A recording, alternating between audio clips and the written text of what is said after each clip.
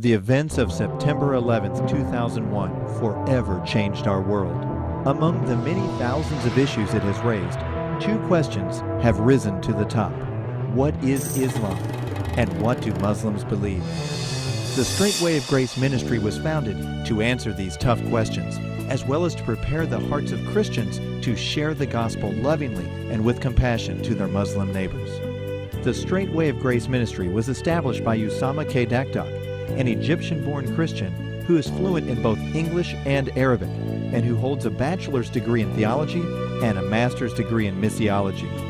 Over the past several years, Usama has taken his series, Revealing the Truth About Islam, to television stations, radio stations, pulpits, and classrooms all across America. Equipping the church with both information and compassion in order to reach Muslims for Christ is the goal of the Straight Way of Grace Ministry. Muslim scholars claim that since its compilation over 1,400 years ago, the Quran is a perfect book, unequaled in its revelation, its accuracy, and its poetry. They claim that it is the final and complete Word of God. But is that true? What if errors are to be found within its pages? Can a book that contains significant amount of mistakes be considered the infallible Word of God? In this eye-opening presentation, we will examine the many dozens of scientific, historical, biblical, theological, moral, social, and even legal errors within the Quran. Let's join Usama now as we consider, is the Quran infallible?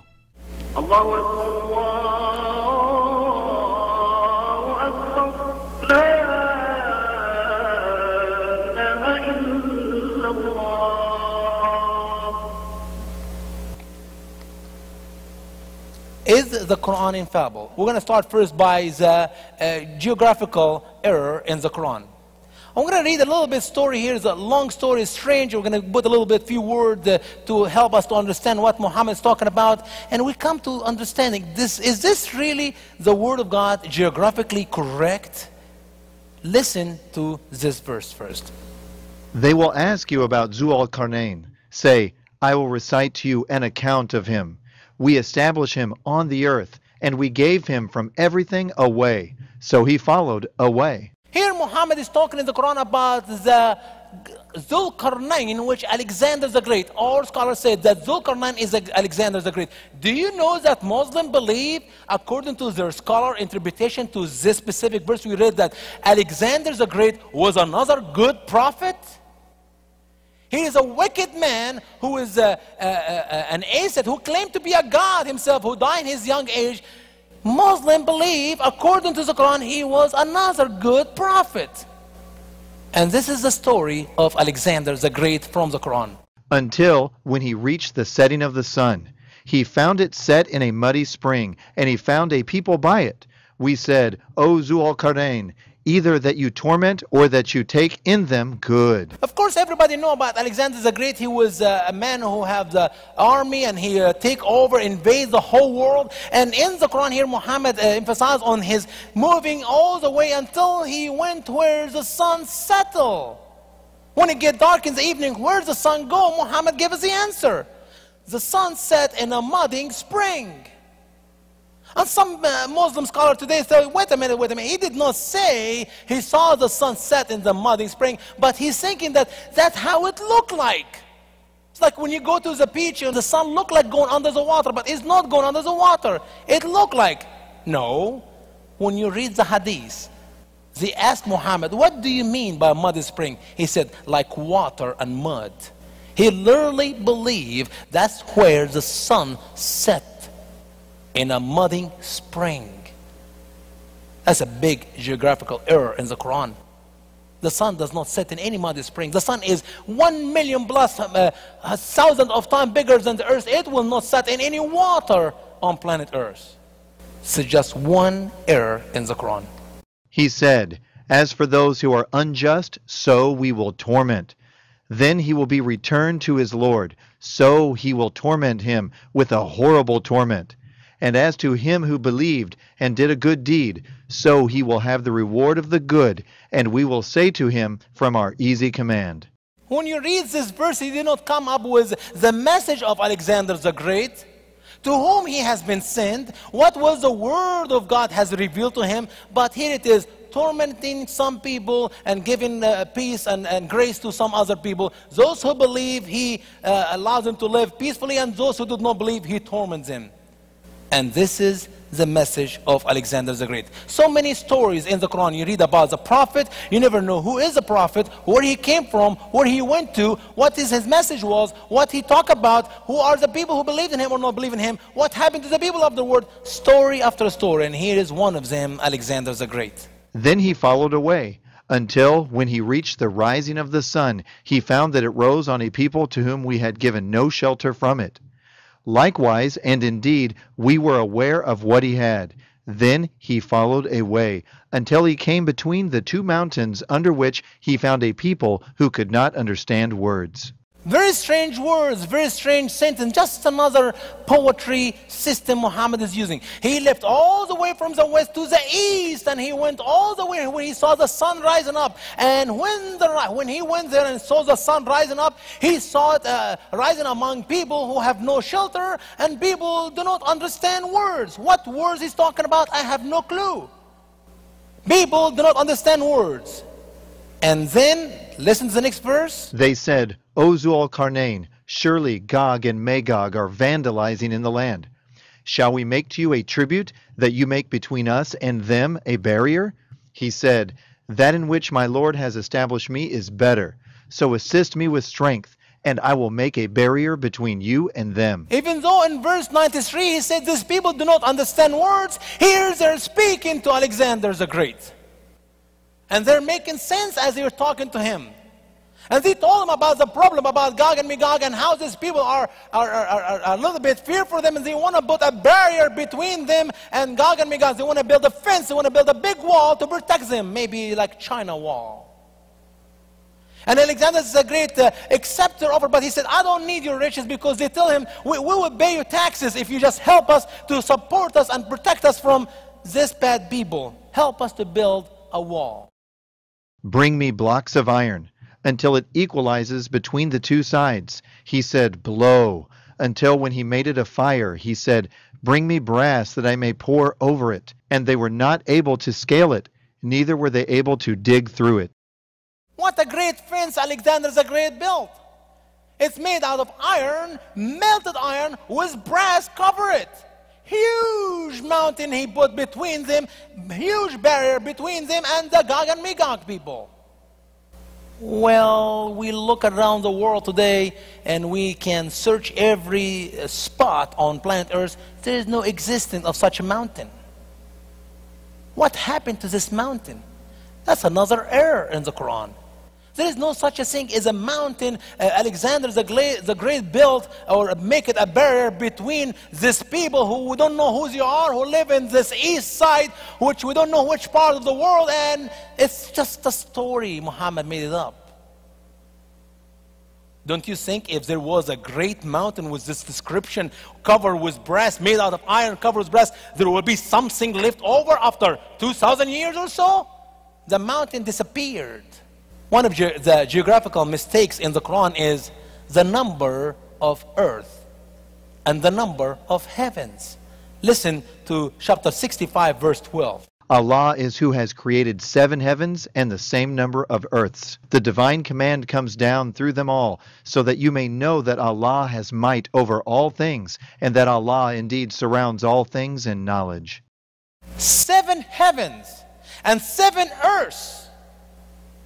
I have a friend of mine who worked for NASA in Gulfport, Mississippi, and I told him about this, and he told me Muhammad is a liar. And I told him, seriously, I said, brother, you're wasting millions and billions of dollars. I don't know how much you're spending out in space to try to find out life on Mars or on some other planets. Why can't you search for the other 6 earths? He said, 6 other earths? I said, yes, Muhammad said in the Quran, 7 earths. He said, Muhammad is a liar. There's only 1 earth. And when you read the Bible, my dear brothers and sisters, you find out clearly the Bible said 3 heavens.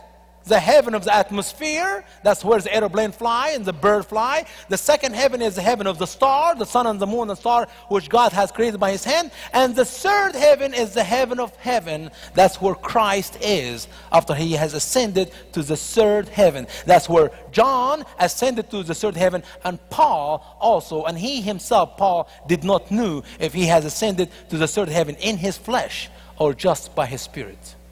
3 heavens, the Bible said, and the Quran said 7 heavens. Where is the other 4? 1 earth, the Bible says, and the Quran said 7 earths. Where are the other 6? I think this is another error in the Quran. What about the nature of this heaven? What does heaven look like? What it made of?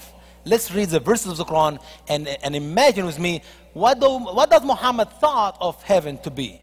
Do you not see that Allah has made what is on the earth subservient to you, and the ships run in the sea with his command? And he holds the heavens so that it will not fall on the earth except with his permission. Surely Allah is with the people, compassionate, merciful. In so many verses in the Quran, Muhammad clearly says that God is holding the heaven from falling on earth. Imagine with me, heaven is like the ceiling of this church. And God is holding the ceiling from falling off and crush the people on earth. Muhammad did not know that heaven is just air. It's empty atmosphere. He literally thought that heaven is like a roof of a house or a ceiling in a building. He created the heavens without columns. You see it. And he threw stabilizers on the earth, lest it should move with you. And he scattered livestock of every kind on it. And he sent down water from the heaven, so we grow plants in it from every generous pair. You see how great is Allah in the Quran, who created the heavens and he lifted up without pillars. When you look at a big sanctuary like this and there is no any pillar in the middle, that requires lots of architect work here. There's some engineering build this huge building with no pillars in the middle. And you see all the ceiling above us lifted up without pillar. So is how great is God in the Quran. The God of Muhammad, he lifted up the heaven, this huge structure, he's holding by his hand, and he lifted up above the earth without any pillar. Did really Muhammad understood that heaven is empty atmosphere? No. I believe he believes that it is structure, could fall off and people and kill them. And the earth, we spread it out and tossed on it stabilizers, and we planted in it from every weighted thing.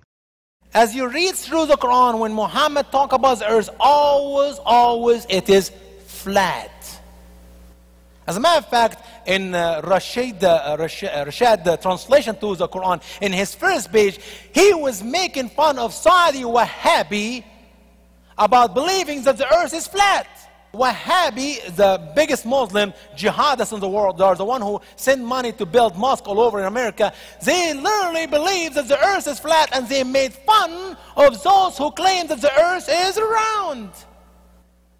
And they kill Rashad in his mosque, or some mosque in New Jersey, 37 stabbed with knife because he made fun of their belief that the earth is not flat. And he tried hard in his translation to the English Quran to make some verses said that the earth is like an egg or the earth is round, and you could not find it anywhere in the Quran. The Quran clearly teaches that God spread out the earth, it is flat, like a carpet, as some English translator Muslim put it. Is really the earth flat? We see, that's what most people believe in Muhammad days. That's what they believe until Christopher Columbus and his discovery that the earth is not flat. What does the Bible teach about the earth? He sits enthroned above the circle of the earth, and its people are like grasshoppers. He stretches out the heavens like a canopy and spreads them out like a tent to live in. How did Isaiah know 700 years before Christ, that's a good 1300 years before Muhammad, that the earth is circle? Maybe Isaiah was a true prophet. Maybe Isaiah was inspired by the Holy Spirit, and he wrote and he said in his book that the earth is circle 2700 years ago. And obviously Muhammad made an error because he claims that the earth is what? flat. Swearing in the Quran. It's amazing that God in the Quran, we're going to see this a little bit later when we talk about other error in the Quran. God swears in the Quran with everything almost. And here is the one important verse which Muslim scholars claim that you need the hadith to understand the Quran. What Muhammad said in the hadith is really an explanation to what is written in the Quran. So many Muslims say you cannot understand the Quran unless you read it in Arabic, and you cannot understand the Quran unless you read the hadith, Muhammad's statement about many verses in the Quran, and you cannot understand the Quran unless you read the interpretation of Muslim scholar. Here is one very important verse. Listen to it. Q. I swear by the glorious Quran. In chapter 50, verse 1, which by the way is the name of the chapter, the book of Qaf, or chapter Qaf, which is actually one letter in Arabic, mean nothing. And here is God is swearing by the Qaf, and God is swearing by the glorious Quran. So what is Qaf? As Muslim scholar will tell you, that you need to understand the hadith to understand the Quran. We go to the hadith and we search, we see what Muhammad claimed, what is Qaf is. And you read in the hadith that there were some Jew went to Muhammad, tried to ask him a question to catch him saying mistakes. If you remember in the Bible, in the New Testament, many times the Jew will go to Jesus and they try to ask him a question to test him, to catch him make an error. Like one time they went to Jesus and they gave him a coin, and they asked Jesus, should we pay taxes to Caesar or not? And Jesus said, give me a coin. And he answered, to whom this head on the coin? Whose money is this? Caesar. He said, give to Caesar what is to Caesar, and give to God what is to God. And some other time the Jewish people brought this woman who committed adultery and threw her before Jesus and said, Moses says this woman have committed adultery, we must stone her. What would you do, Jesus? And Jesus gently said, whoever among you without sin, let him stone her. And the scripture tells us that they all left. So there are many times that you try to test Jesus by asking questions to see if he make an error, if he make a mistake. Same thing Muhammad said in this hadith. Some Jew went to Muhammad and they asked him, oh, prophet of God, tell us, what is the highest mountain? The greatest mountain we can ever see on planet Earth. And Muhammad said, piece of cake. It is Mountain Qaf. Mountain Qaf. That's why God in the Quran swear by Mountain Qaf, and he swear by the Quran. Really? Would you please, Prophet Muhammad, give us a little bit more information about this mountain you're talking about? He said, yes, it is surround the earth. Imagine with me, the earth is flat. And this mountain is like the fence, it's the border, it is the wall go around the earth. And he said, from this mountain, the greenness of the shadow of the mountain on earth, make it look green. He said that it will take you 500 years to go up to the top of the mountain. 500 years traveling. He also said that to cross the bottom of this mountain, it will take you 1,000 years. 1,000 years to cross the bottom, 500 years to go up to the top of the mountain. What a mighty mountain!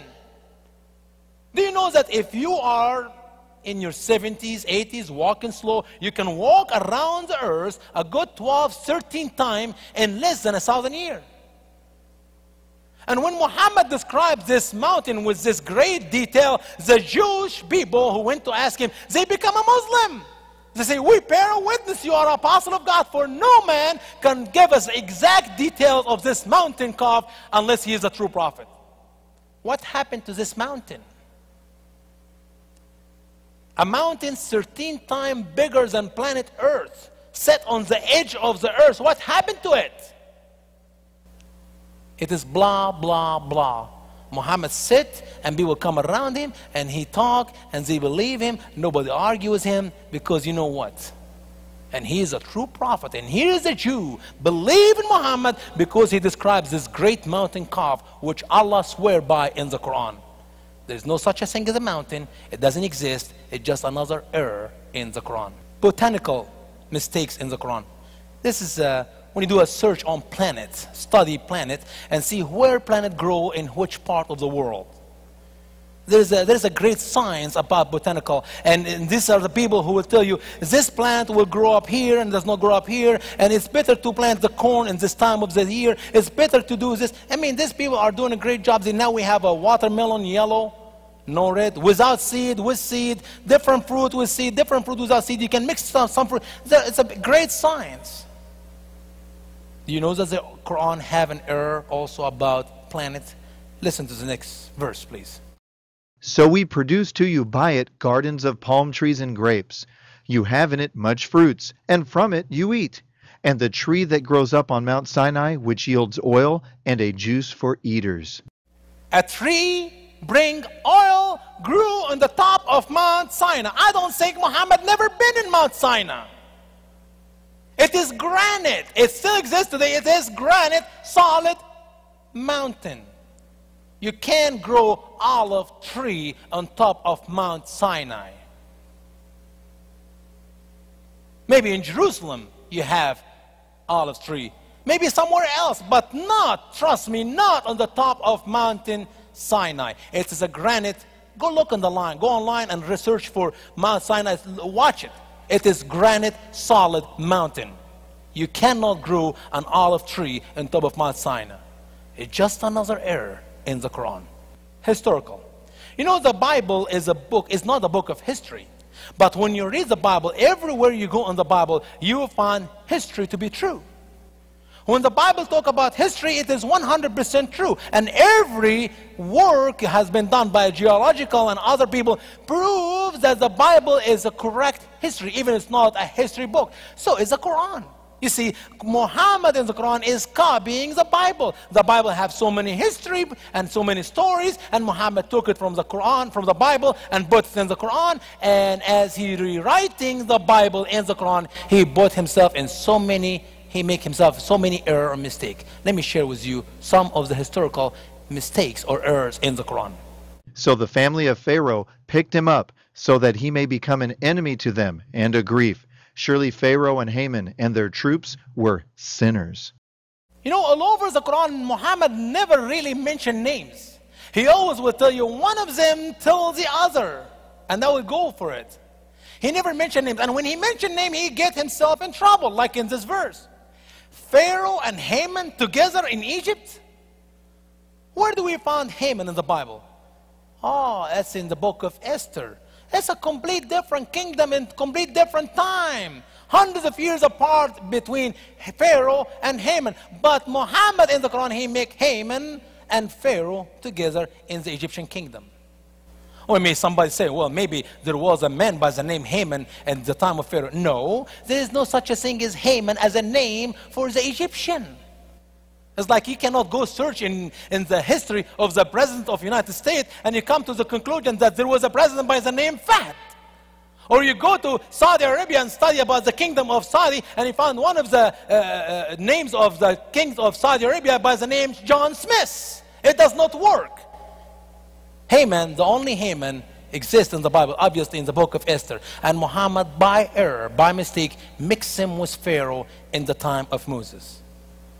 And Pharaoh said, O you leaders, you have no other God that I know of but me. So kindle a fire to me, O Haman, on the clay. So make to me a tower, so perhaps I may go up to the God of Moses, and surely I think he is of the liars. And here we see that Haman here is commanded by Pharaoh to build Pharaoh a tower. Where do we find a tower in the Bible? Babel. Ham and Shem and Japheth, the three sons of Noah, after they come out of the boat and they start to build the tower, and that's where God touched their tongue, and therefore they could not finish the job. The only tower exists is the Tower of Babel. It is in Iraq, not in Egypt. It was in the time of the children of Noah, not in the time of Moses.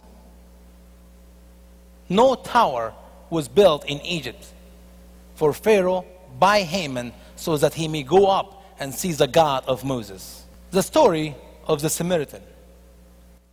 You see, as I shared with you before, that so many times a Muslim reads the Quran and he found the story in the Quran different than the story in the Bible, and the first and the only conclusion they come up with is the Bible has been changed and the Bible has been corrupted. It must be. I mean, what do you expect? The Quran is wrong? No way. It must be the Bible is wrong. So we read the story about the Jewish people after they left Egypt, and Moses went up to the mountain, and Moses was late, and 40 days is a long time, and the Jewish people want to have a god, so they ask Aaron to make them a god, and so he makes them a cow. God looked like a cow. Obviously, they picked this out of my own people in Egypt. We worship a cow, and from gold, and they worship it, and they dance before it. Who made the cow for the Jew to worship? It was Aaron. When you go in the Quran, somebody else. And obviously, the Bible is wrong, and the Quran is true story. But so amazingly, let's think about how the story was written in the Quran, and let's think about for a minute here. Can the Quran be true? Can the Quran be the true word of God? Maybe somebody changed the Bible, but can the Quran be true? Listen to the story in the Quran. He said, "So surely indeed we led your people into sedition after you, and the Samaritans led them astray. So Moses returned to his people, angered, sorrowful. He said, O my people, did not your Lord promise you a good promise? Was the covenant so long to you, or you desired that wrath from your Lord should fall on you, so that you broke your promise to me?" Notice that the verse begins by the statement that God Almighty, He tested the Hebrew people after Moses.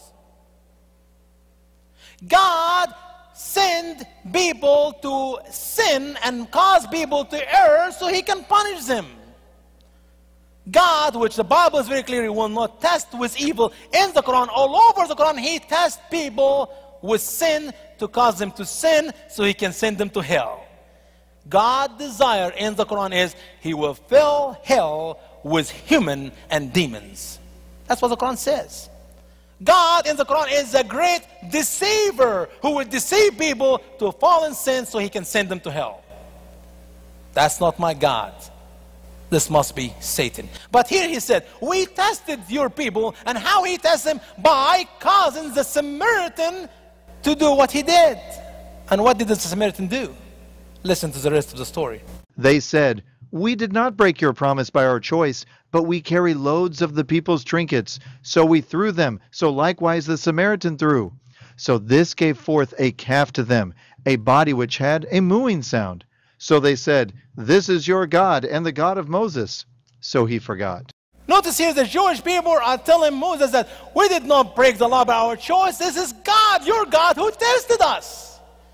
We got all this gold and ornament from Egypt, and we give him to the Samaritan, and the Samaritan make a cow out of it. And you know what? It's an amazing cow. It's really a miraculous cow. Anybody should be there, should worship this cow. Why? Because not only God tempted them to make the cow, He even make a miracle in the cow. The cow was a mooing sound. Can you imagine you see a gold cow and the cow making a noise like a real cow? Why not you worship it? That's a miracle itself. Samaritan made the cow, and the Jewish people worship the cow, and they fall into the adultery, sin of worshiping other gods. They will become idol worshiper. And God is the one who did it. But let's think a minute here. Think with me for a minute here. Samaritan. When did the Samaritan people exist? 700 to 750 years after Moses left Egypt. How can you have a Samaritan before you have the Samaria as a country? How can you have American before you discover America? See, the story has been written by error, big mistake from Muhammad, because he claimed that the Samaritan was there in Moses' time when they left Egypt, and the people did not exist for at least another 700 years. Well, I'm sorry. I'll take the story of the Bible. The Bible said Aaron, not Samaritan, and the Quran is wrong. Simply, at least because Samaritan people did not exist until 700 years later after Moses died. Is the Quran infallible? Is the Quran the word of God? Why we see these errors all over the Quran? Is Mary the mother of Jesus? Is the same Mary the sister of Moses and Aaron? Can't be. But listen to the verses of the Quran. And Mary, the daughter of Imran, who guarded her private parts, so we breathed into it from our spirit, and she believed in the words of her Lord and his books, and she was among the obedient. Mary, the daughter of Imran. We know from the Bible that Moses' sister, her name is Mary, and her daddy's name is not Imran with the letter N, but Imram with the letter M. Muhammad changed a little bit from M to N, he make it Imran, and he called it Mary, daughter of Imran. And don't forget here in this verse, our spirit. You know, Muslim people reject the Trinity so bad. We're going to talk about this a little bit later. They don't believe in the Trinity because they believe God is one. That's wonderful. We Christians believe God is one in three persons, Father, Son, and Holy Spirit. As you read the Quran, you find all over the Quran, Muhammad talk about God, Spirit, the Holy Spirit, our Spirit, all over the Quran. And when you ask Muslim scholar, who is our Spirit? When God say our Spirit, what does he mean? They come up with 19 different explanations what is the Spirit of God is. Some say the Spirit of God is the word of the Quran. Some say the Spirit of God is the word of the Torah. Some say the Spirit of God is the word of the Injil. Some say the Spirit of God is some angel, some creature. And most of them agree that the Spirit of God is Angel Gabriel. Really? But you go to some other verses in the Quran, for example, when God commands angels to worship Adam, so he said, so God commanded all the angels to worship Adam, so all the angels worship Adam except Satan. When this happened? When God put his spirit into Adam. God put Angel Gabriel inside Adam, and then Angel Gabriel worshiped Adam while he was inside Adam? Muhammad did not know what is the Spirit. Muhammad did not know what is the Holy Spirit. Muhammad have no clue what is our spirit. In simple word, the Spirit of God is the Holy Spirit, which is the second part of our belief in the third part of our Trinity, the Christian faith. And Muhammad have no clue about the one God because it doesn't exist in Islam. There are two, at least, God and his Spirit. And the Spirit of God in the Quran cannot be Angel Gabriel, as we have just described. So, Mary, daughter of Imran. I'm sorry, that's not the real name of Mary, the mother of Jesus. Notice this next verse as well. O sister of Aaron, your father was not an evil man, and your mother was not unchaste. In chapter 19, verse 28, when Mary, she carried baby Jesus on her arm, and she went to her family, and they were surprised, shocked, and how shameful it is for you to bring a baby. Shame on you, girl, you become an adulterer or a fornicator. How can you do that? And what the Quran said, O sister of Aaron, your brother was not a wicked, nor your mother was a terrible woman. You sister of Aaron. And so many Muslim scholars really have no answer, because I totally believe Muhammad was confused between Mary, the sister of Aaron, and Moses, and Mary, the mother of Jesus, and he thinks they are the same woman. Sister of Aaron. So some Muslim scholars said, wait a minute, she used to have a brother by the name Aaron. Well, you know what? When you read the Bible and you understand the background of the scripture, you find out there's no way Mary have a brother. She was a single daughter to her daddy by the name Heli, not Imran, and she was not the sister of Aaron. Oh, somebody said, well, when Mary was living, there were thousands of people, Aaron, righteous people, and when somebody died by the name Aaron, people just carry the name, and they make up story and story like the Quran is written. Try to find an answer for this problem. The problem is very simple. Muhammad is confused between Mary, the mother of Jesus, and Mary, the sister of Moses and Aaron, period. The Bible says in Luke 3:23, and Jesus himself began to be about 30 years of age, being, as was supposed, the son of Joseph, which was the son of Heli. Joseph, the son of Heli. What do you learn from that? Joseph, daddy, was not Heli, but Joseph's father-in-law, his name is Heli. So Mary, daughter of Heli. Why does the Bible clearly tell us here in Luke that Joseph was called the son of Heli? Because the culture tells us if a man does not have a son and his daughter married to a son, he will be called the father of this son. Mary did not have a brother by the name Aaron, and she was a girl to a mom and dad. And when she married Joseph, Joseph was called by her father's name that he became his son. And this is the tradition and the culture in the Jewish faith. And her daddy's name is Heli, not Imran, as Muhammad said in the Quran. This is just another error in the Quran. So many errors in the Quran. You know, as you read the Quran, you found out so about Pharaoh and Moses. So amazing. Muhammad repeats the story of Moses and Pharaoh and the crossing of the Red Sea, which obviously clearly written in the Bible, in the book of Exodus. He repeats the story in the Quran 27 times. And every time he changes a word a little bit here, a little bit there, and a little bit here, a little bit there, to make it a little bit, you know, you don't get tired of hearing the story over. So he changed the word, which make it a contradictory document. Did this happen before or did it happen after? Did he drown or did he drown? So as example, the crossing of the Red Sea, in the Quran, Muhammad put the story in many places, of course, and he contradicts himself. Listen to the story. Did Pharaoh drown when he crossed the Red Sea after the Hebrew people left Egypt, or he did not drown? Did he drown as an infidel, or did he drown as a believer? He did not drown as a believer. Listen to the verses of the Quran. And we brought the children of Israel through the sea. So Pharaoh and his hosts followed them insolently and with enmity, until when he was about to drown, he said, I believe that there is no God but him on whom the children of Israel believed, and I am of the Muslims. You see, Pharaoh here is about to drown, and he shouts, I believe in God. I believe there's only one God, the God of Moses. I believe. As before he drowned. You know what's so amazing? Because Muslim scholars tried to make Moses did not believe. And they tried to change this verse here. I read Muslim scholars, believe me, they are just full of stupidity and foolishness. They tell you when Pharaoh shouts, I believe in God, quickly angel Gabriel run to the depths of the sea and he gets some mud and he put in his mouth so God cannot hear his repentance.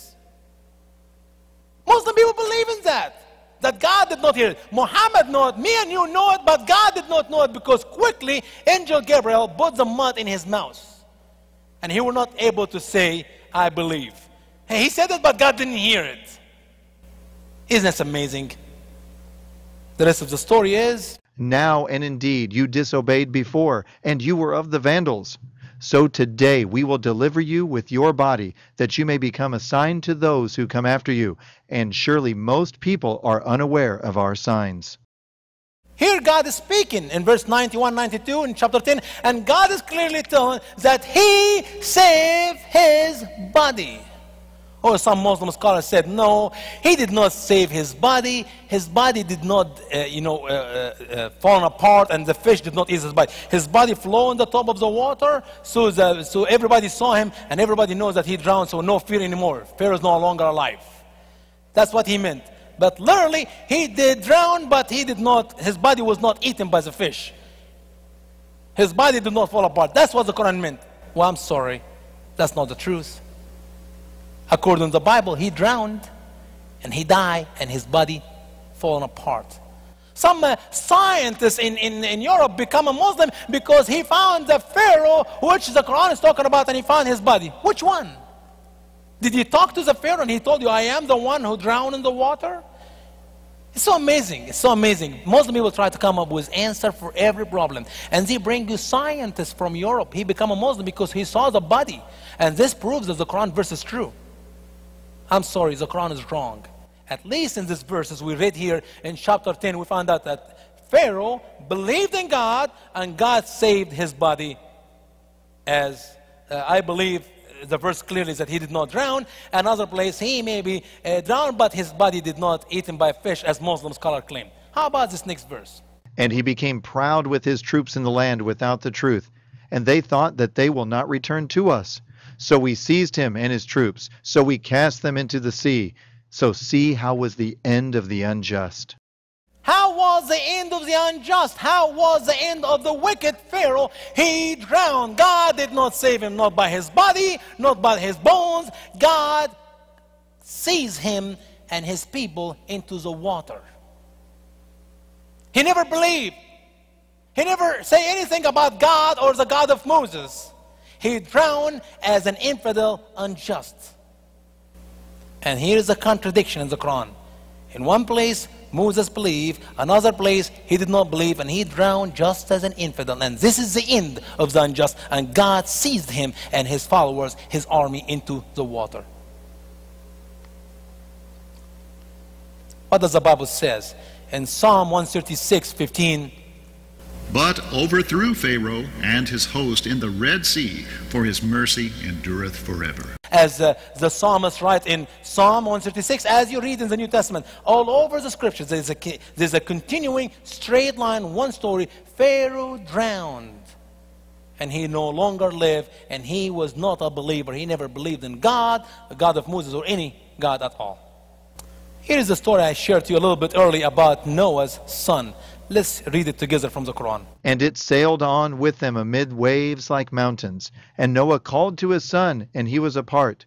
O my son, embark with us, and do not be with the infidels. Here's Noah in the ark, and the ark starts moving, and it moves a little bit, the middle wave, and here's Noah's son down there. He is what? In the water. Not inside the ark, not with his daddy and his family, as the scripture teaches, but he's outside there swimming.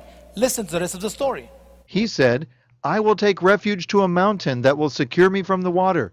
He said, no one will be secure today from the command of Allah, except him on whom he will have mercy. And the waves passed between them, so he was among the drowned. Noah's son drowned in the water.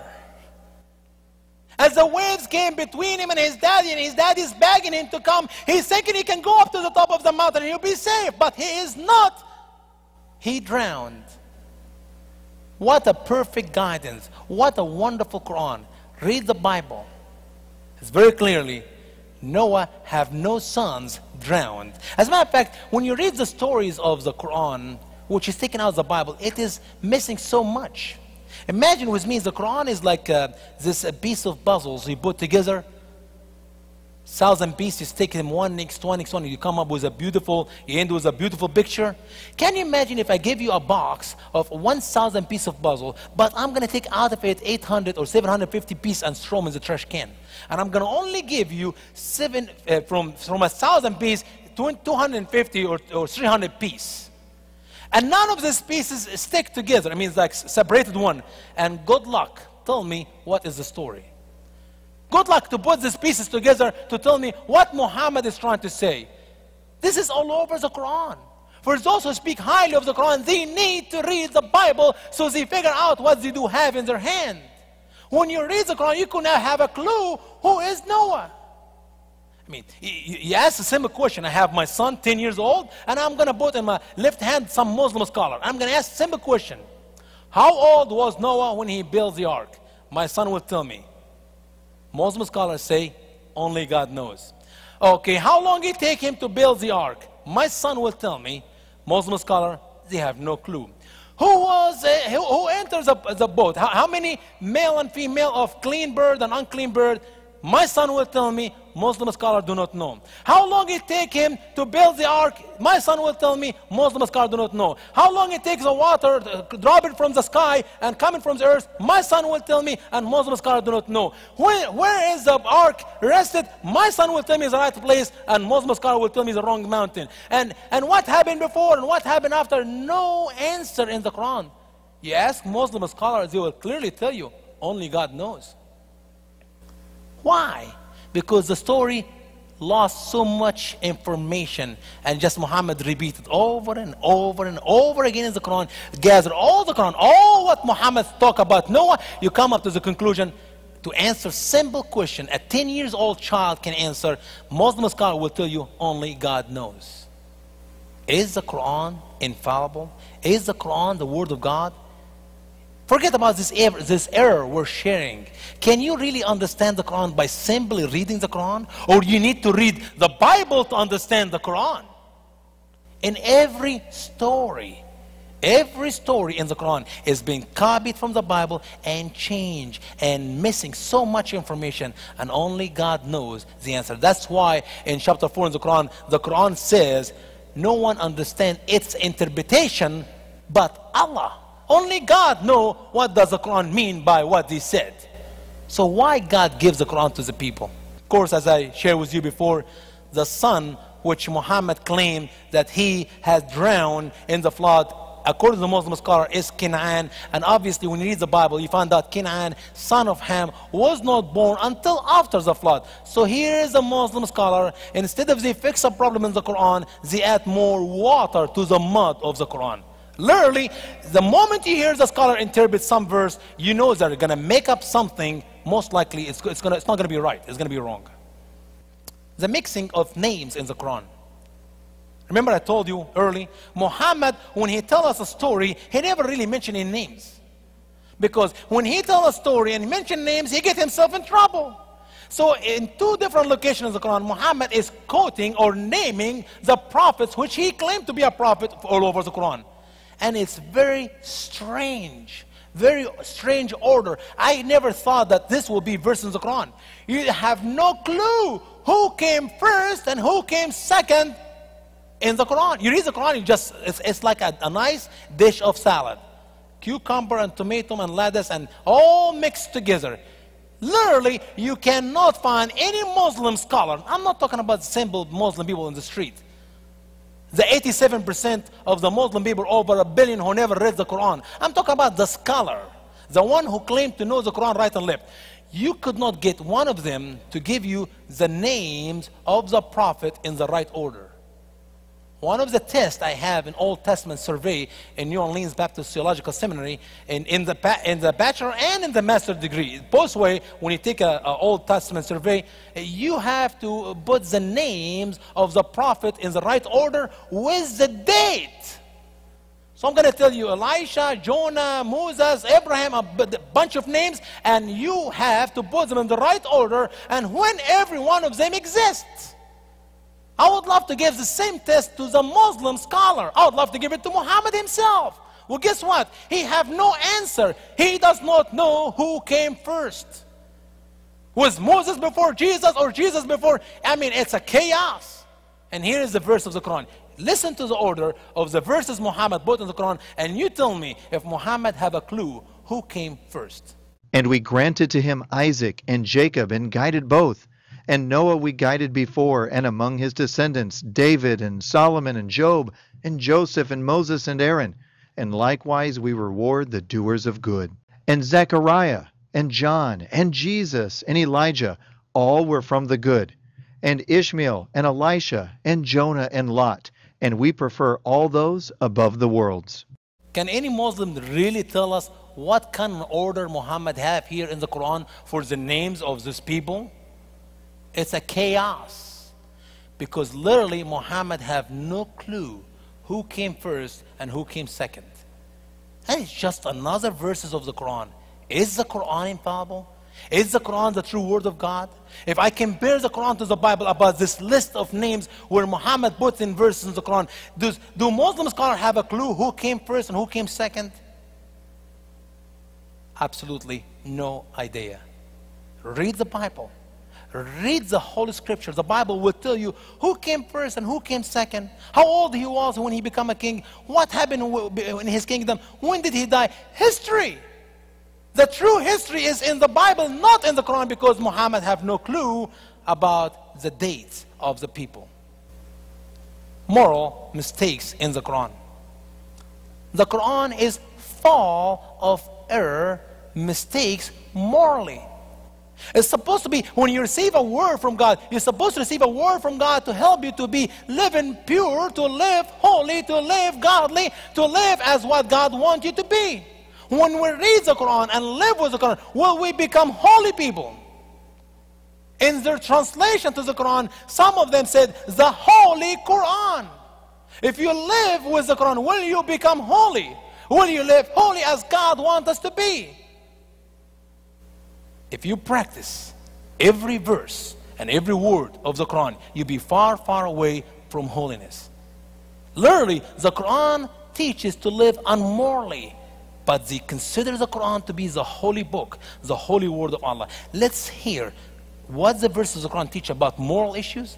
And think with me, my dear Muslim friend, think with me, brothers and sisters. Can this be God's word? Will God's word teach people to do such a thing? Let's watch this together. Whoever becomes an infidel in Allah after he believed, except one who was compelled and his heart is secure in faith.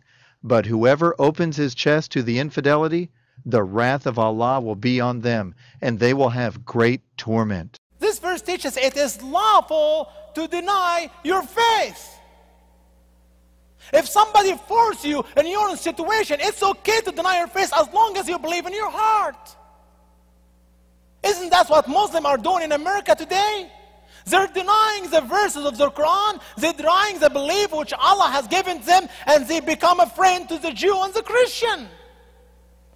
They will tell you in your face, we love you. As a matter of fact, if there is some trouble, they will deny they're Muslim. It's okay to deny your faith in the time of hardship.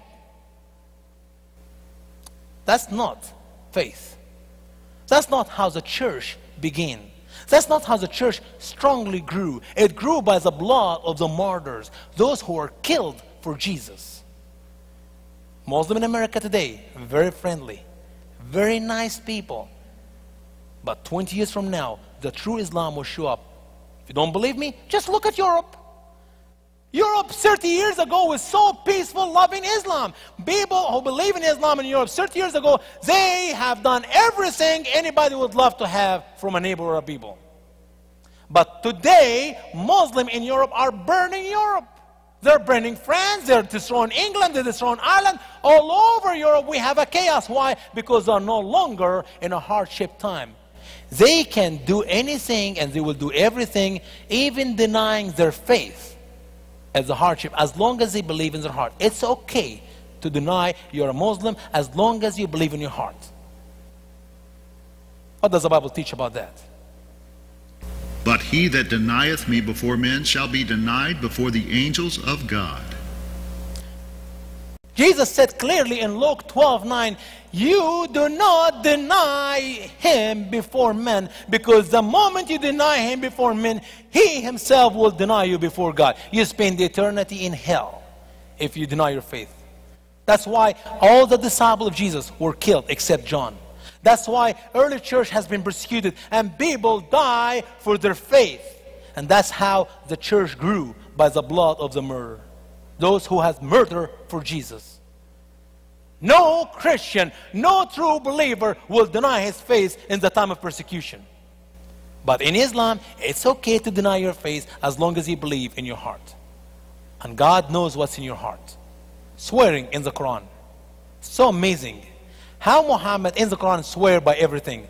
Notice in chapter 89 verse 1 to 5, Allah, God, is swearing by some stuff. Let's watch it here. I swear by the dawn, and by the 10 nights, and by the even and the odd, and by night when it departs.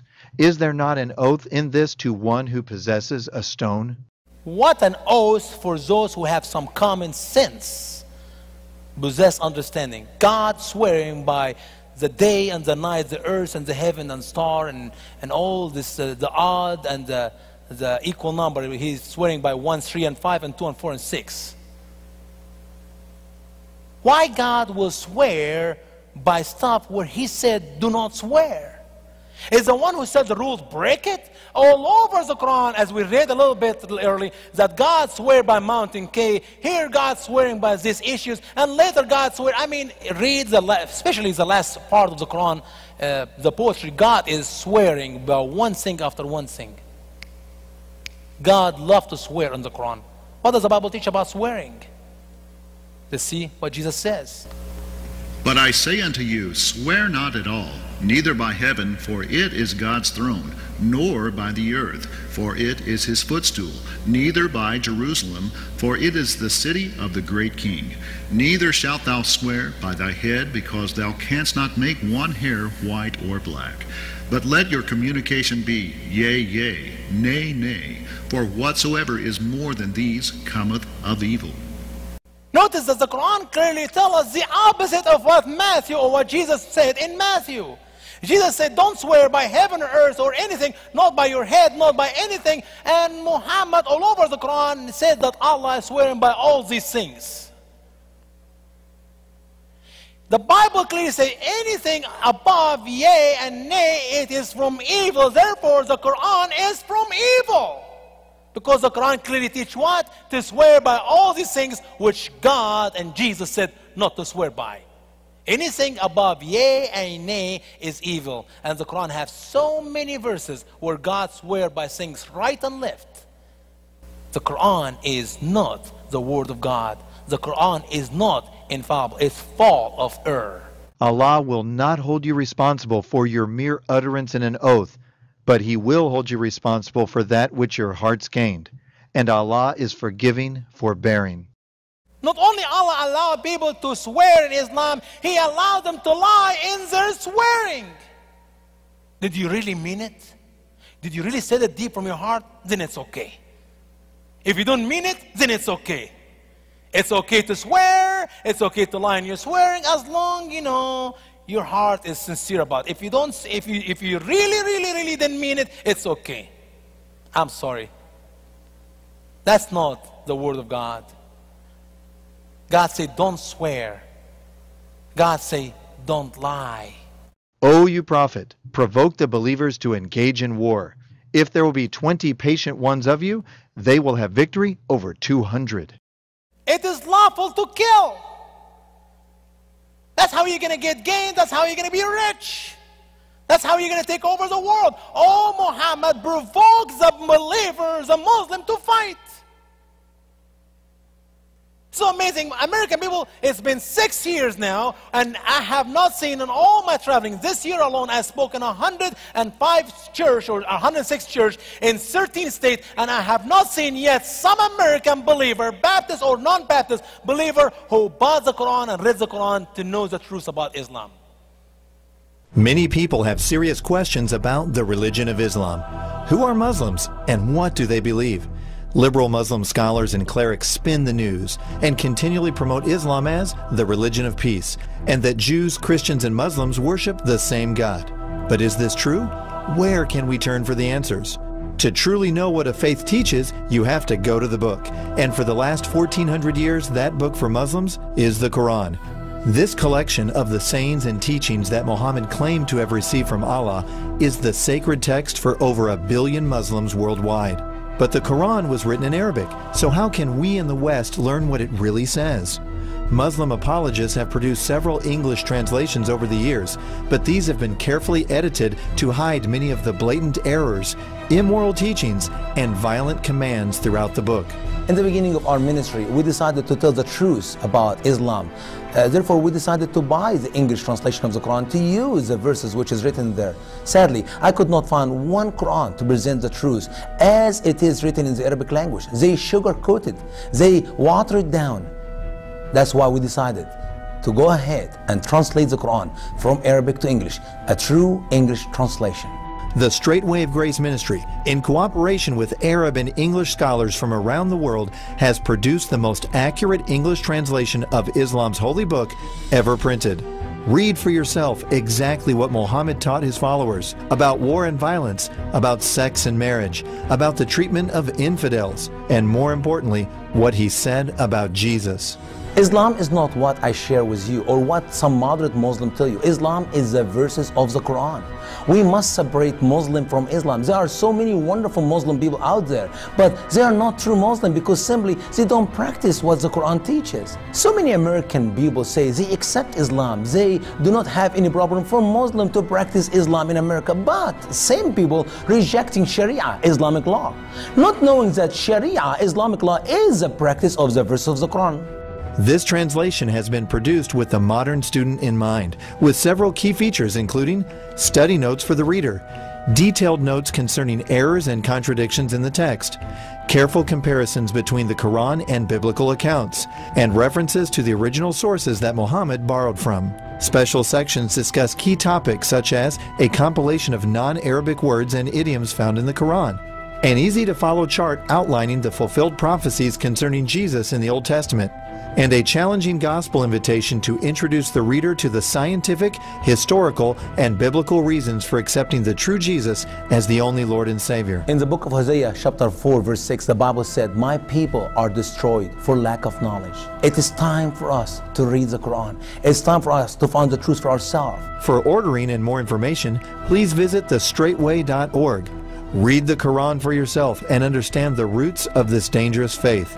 Individual copy and case pricing are available.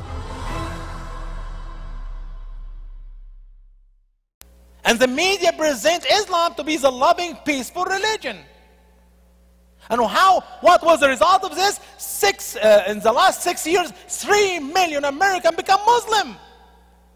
And if you ask any of these millions of Americans who become Muslim, 500,000 a year, they will tell you Islam is a loving, peaceful religion. Have they read the Quran? No. Have they understood the Hadith? No.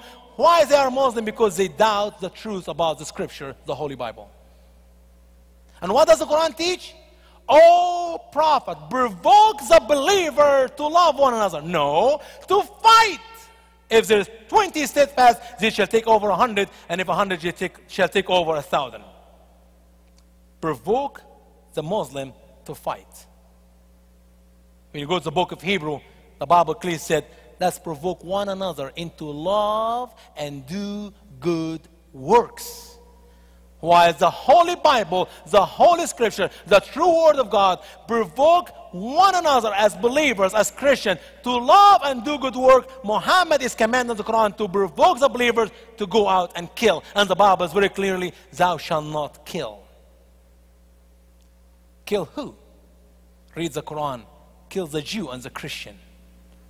Ye have heard that it was said of them of old time, Thou shalt not kill, and whosoever shall kill shall be in danger of the judgment. But I say unto you, that whosoever is angry with his brother without a cause shall be in danger of the judgment. And whosoever shall say to his brother, Rasha, shall be in danger of the council. But whosoever shall say, Thou fool, shall be in danger of hellfire. While Muhammad commanding his followers to kill others, the Bible is very clearly, Jesus said, you could not even say to your brother a fool. You don't hurt your brother feeling, not kill him and shed his blood. See the difference between the Bible, the Word of God, and the Quran, the Word of Satan? Is the Quran infallible? Is the Quran the Word of God? The Quran teaches to kill. And know that whatever you take of spoil of anything, sow a fifth part to Allah and to the Messenger. That's how the Muslim people become rich. This is the business they were working with in Muhammad days. Not being farmers or being salesmen or being whatever work people did at this time. No, they were getting rich by the spoil. And Muhammad even got richer because he only get 20%, 1/5. So they lay await, besiege to the infidel, Christian Jew, jump on them, killing them, stealing their money, taking their home, and taking their money, and terrorizing, as written in chapter 33 in the Quran, verse 26 and 27. And that's how they become rich. They inherited lands they do not own. They take homes they have nothing to do with, and they got riches of the money. And Muhammad got 20% spoil of the war.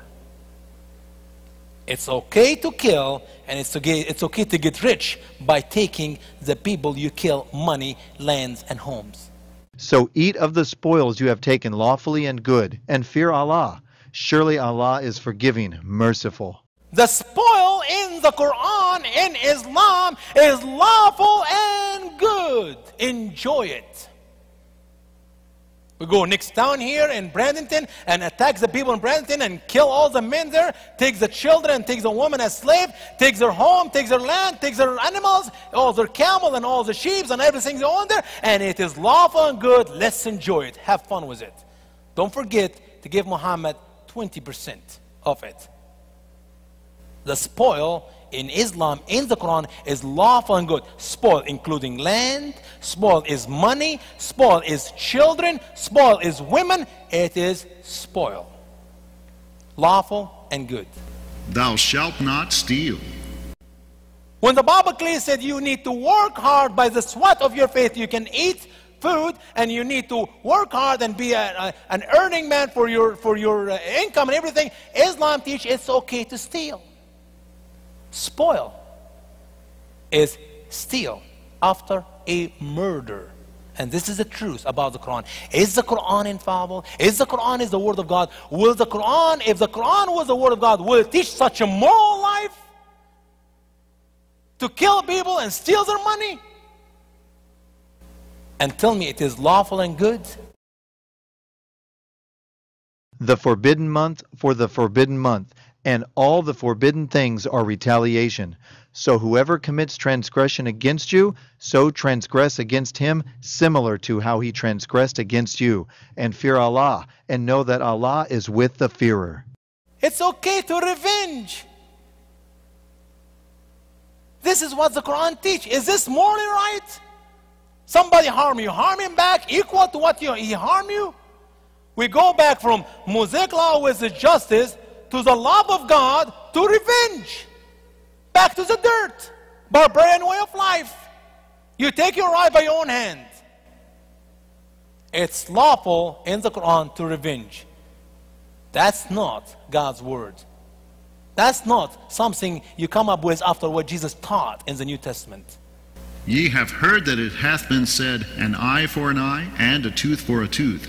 But I say unto you, that ye resist not evil, but whosoever shall smite thee on thy right cheek, turn to him the other also.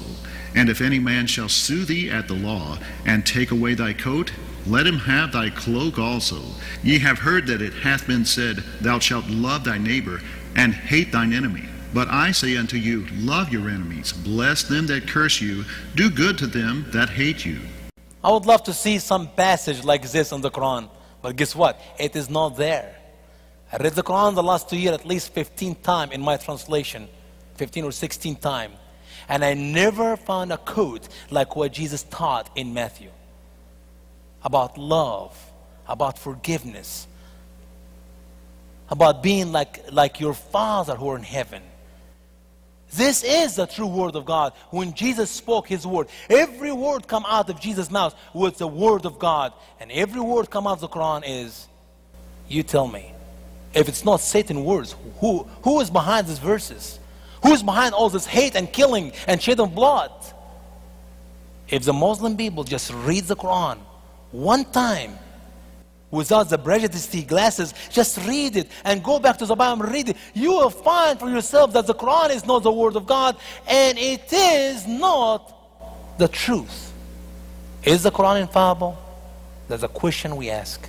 And if you fear that you cannot deal fairly among the orphans, so marry what appeals to you from the women, 2 and 3 and 4. So if you fear that you will not treat them equally, so one wife, or have sex with what your right hand possesses. This is near that you may not have hardship. Marriage is the most holy union God Almighty has put into the Bible. A man leave his father and mother and unite with his wife, and they both become one flesh. When you read and study about marriage in Islam, it's a complete different story. I don't know how you can call the Quran a holy book and after what you learn about marriage in Islam. For example, as we read in this verse, a man has the right to marry up to 4 of the free Muslim women. This is one kind of marriage. The second kind of marriage in Islam is the marriage to the concubine, the slave, what your right hand possessed, unlimited number. You see, Muslim in America reads the first half of this verse and they stop. Tells them, keep reading. Tell me more. What is the rest of the verse says? If you cannot treat them fairly, that's a free Muslim woman, you marry one. But don't stop there, please. Keep reading. What is the next verse? And all what your right hand possessed. That's a slave and concubine. Yes, Quran teaches it's okay to have slave. Yes, Islam teaches it's okay to have unlimited number of slaves. That's why, until today, your Christian sisters all over Africa are sold to the Muslim countries. And they're buying them day and night. I saw them by my own eye 3 years ago when I went to Kuwait. We were in Kuwait airport at 2:30 in the morning, and a long line of girls. 7, 8 years old, maybe 20 years old. Long line, black girls stand in line. And 3 men with a stick in their hand hit them in the shoulder and say, stand up straight, stand up straight. And my heart was aching inside me. And I know this is a line of slave. But I was in a mission trip, having 3 other gentlemen with me from America here, and we supposed to have 7,000 Bible was us taken to Baghdad, and I could not open my mouth. I kept my mouth shut, but my heart inside was burning. I want to go and ask them, where are you from? Who bought you? How much they pay for you? And where are you going? I know and I know and I know this is a line of slave. Just recently in Egypt, they have this TV show where this lady interviews this mufti, the greatest imam. And she asked him the question. You can see this very clearly in many different TV, YouTube and other places. And she asked him the question, does Islam teach slavery? He refused to answer. She said, I want to know the truth from you. Does in Islam we can have slave? Does Islam allow slavery? He refused to answer. And he get mad. And every time he said, well, I don't have any slave. We don't own slave right now. She said, I need to know, what does the Quran teach about slavery? She caught him to the corner. Remember the movie, A Few Good Men? And in the end of this movie, when the lawyer was so smart, he squeezed him hard and he said, I want to know the truth. And then the other actor, he said, you can't handle the truth, son. Remember this movie? This is exactly what happened in this show. This man, the mufti in Egypt, told this lady, she has an interview, you can't handle the truth. She said, I want to know the truth. He said, yes, we have the right to have any infidel as slave. Allah gave us the right to have the Christian and the Jew and anybody else who does not believe in Islam to be our slave. It is our given right by Allah in the Quran. The Quran teach it's okay to have slave. The Quran teach it's okay to marry, not Holy Mary, to have sex with a slave woman even if she is married to another man. What a holy book! It's okay to sleep with your slave even if she have another husband. That's what the Quran teaches. Another marriage in Islam is what we call marriage for fun, zawaj al-mut'ah. And in this marriage, a man can marry a woman for a limited time, for a limited number of dollars. That's what we call in America prostitution. In the Holy Quran, it's a marriage. Shia practice this marriage. All Irani, all Syri, all Yemeni, all people in Lebanon, Hezbollah, all Muslim in America who Shia, they still until today in our country marry one another or marry somebody else for fun. A couple hours, $20 or $50. A couple weeks for $300. And they consider this a holy marriage. Can the Quran be morally a book sent by God? Is the Quran infallible? Teach such a way? And there's so many other kind of marriage. There's a marriage misyar. That's if you're traveling and you have a wife somewhere and you're traveling for another long time. You can't wait a couple weeks or 3 weeks to go back to your wives, and you get yourself a wife. You go by her once a year or so. So many different marriages. And I don't want to get into detail. It is unmoral book. Believe me, read the Quran. Get my copy and read it, and you will find the truth for yourself. The Quran is not a moral book. The Quran is not the Word of God. Is the Quran infallible? What does the Bible teach about this issue here? Ye have heard that it was said by them of old time, Thou shalt not commit adultery. But I say unto you that whosoever looketh on a woman to lust after her hath committed adultery with her already in his heart. And he answered and said unto them, Have ye not read that he which made them at the beginning made them male and female, and said, For this cause shall a man leave father and mother, and shall cleave to his wife, and they two shall be one flesh. This is the holy marriage. This is the holy union. A man leave his father and his mother, unite with his wife, one flesh. You don't look at a woman by your eyes to lust. It's sin to look at a woman next to you. Only your wife to look at. And in Islam, unlimited number of wives. All the slave and concubine. Marriage for fun, marriage, traveling marriage, and all these different names. I think the truth is clearly there. The Bible is the Word of God. The Quran is not. There are so many errors, especially when we talk about moral issue as marriage. The holy union between a one man and a one woman, the one flesh deal, is not in the Quran. You could not find it anywhere in the Quran. The theological error or mistakes in the Quran. Muhammad, in his own writing, as he goes through the Quran, he emphasized on one thing, which is the denial of the Trinity, or the denying of the true faith of the Christian faith for who God is, Father, Son, Holy Spirit. So we see in chapter 5, verse 116, the Quran says, And when Allah said, O Jesus, son of Mary, did you say to the people, take me and my mother as two gods other than Allah? He said, Praise be to you. It is not for me that I say what is not true for me. If I had said it, so indeed you know it. You would know what is in my soul, and I do not know what is in your soul. Surely you are the knower of the unseen. one is the difficulty where Muslim people see in reading the scripture when God asks a question in the Bible. You see this in so many writings, especially in these days, and they are using these books to cause this American Christian and others to not accepting, not believing in the Bible to be the Word of God. So they go in Genesis, for example, and they see that God tell Adam, where are you at? Or God is still in Canaan, where is your brother? Or wherever question God asks in the Bible, not knowing that if they continue reading in the scripture, they will come to the conclusion that God knew the answer for the question, but God asking the question for one reason, and one reason only is because He wants Adam to repent of his sin, because He wants Cain to confess that he killed his brother. But amazingly, when you see God in the Quran do the same thing, and here, for example, in 5:116, we see that clearly in the Quran, God is asking question. So if God asks question in the Bible, it's no good. But if God asks question in the Quran, it's okay.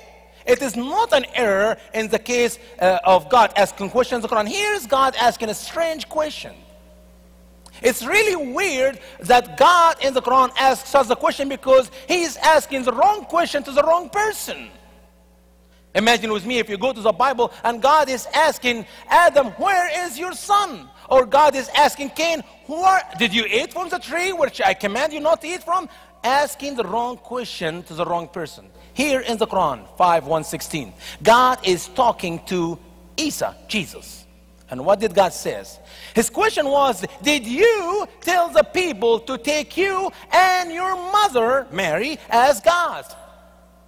Did Jesus really ever taught that? When we study the scriptures, the Holy Bible, do we find anywhere in the scripture Jesus tells the people to worship Him and His mother? We know from the scripture that Jesus accepts worship by His disciples, but not to Him and His mother, Him alone, because He is God who came in flesh. But here in the Quran, God is asking a strange question. Obviously, we know in Muhammad days, the 6th century or 7th century, some of the Arab or some of the close people to him were worshiping Mary, and this is what we call the Maryamiyin. Those are the people who worship Mary as God. But you could not find anywhere in the early church, in Jesus' days, the first 3-4 century, anybody who worshiped Mary. It's a question put by Muhammad for one purpose, and one purpose only is to deny the deity of Christ. And he was confused about, is Mary also a true God or not? Continue with what the Quran teaches about the denying of the Trinity. In chapter 4, verse 171, the Quran says, Surely the Christ Jesus, son of Mary, is only a messenger of Allah and His word, which He cast to Mary, and a spirit from Him. So believe in Allah and His messengers, and do not say, 3.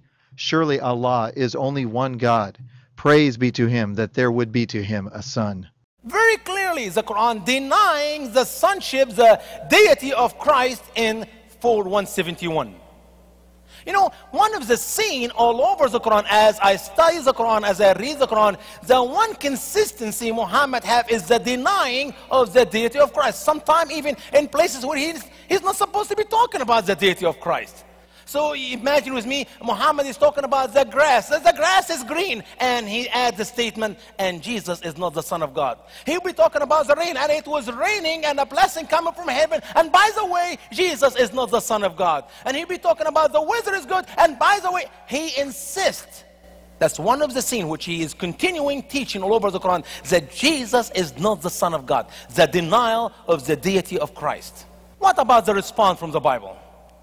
What does the Bible teach about the deity of Christ? What does the Bible teach about Trinity, the Christian faith? Let's read what the scripture teach, Old Testament and New Testament.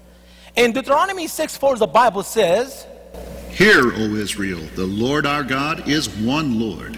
Therefore a man shall leave his father and mother, and be joined to his wife, and they shall become one flesh. This was in Genesis 2:24. Obviously, on reading the scripture, we know the Christian faith, which is the Judaism faith, is a one God. But the word one God is the word ahad. It is not the one without part in it. And you see this clearly when we talk about the marriage between a man and a wife. Same word the scripture used for, Hear, O Israel, our gods, Elohim, plural, is one God, is the same word one we use in the case of marriage.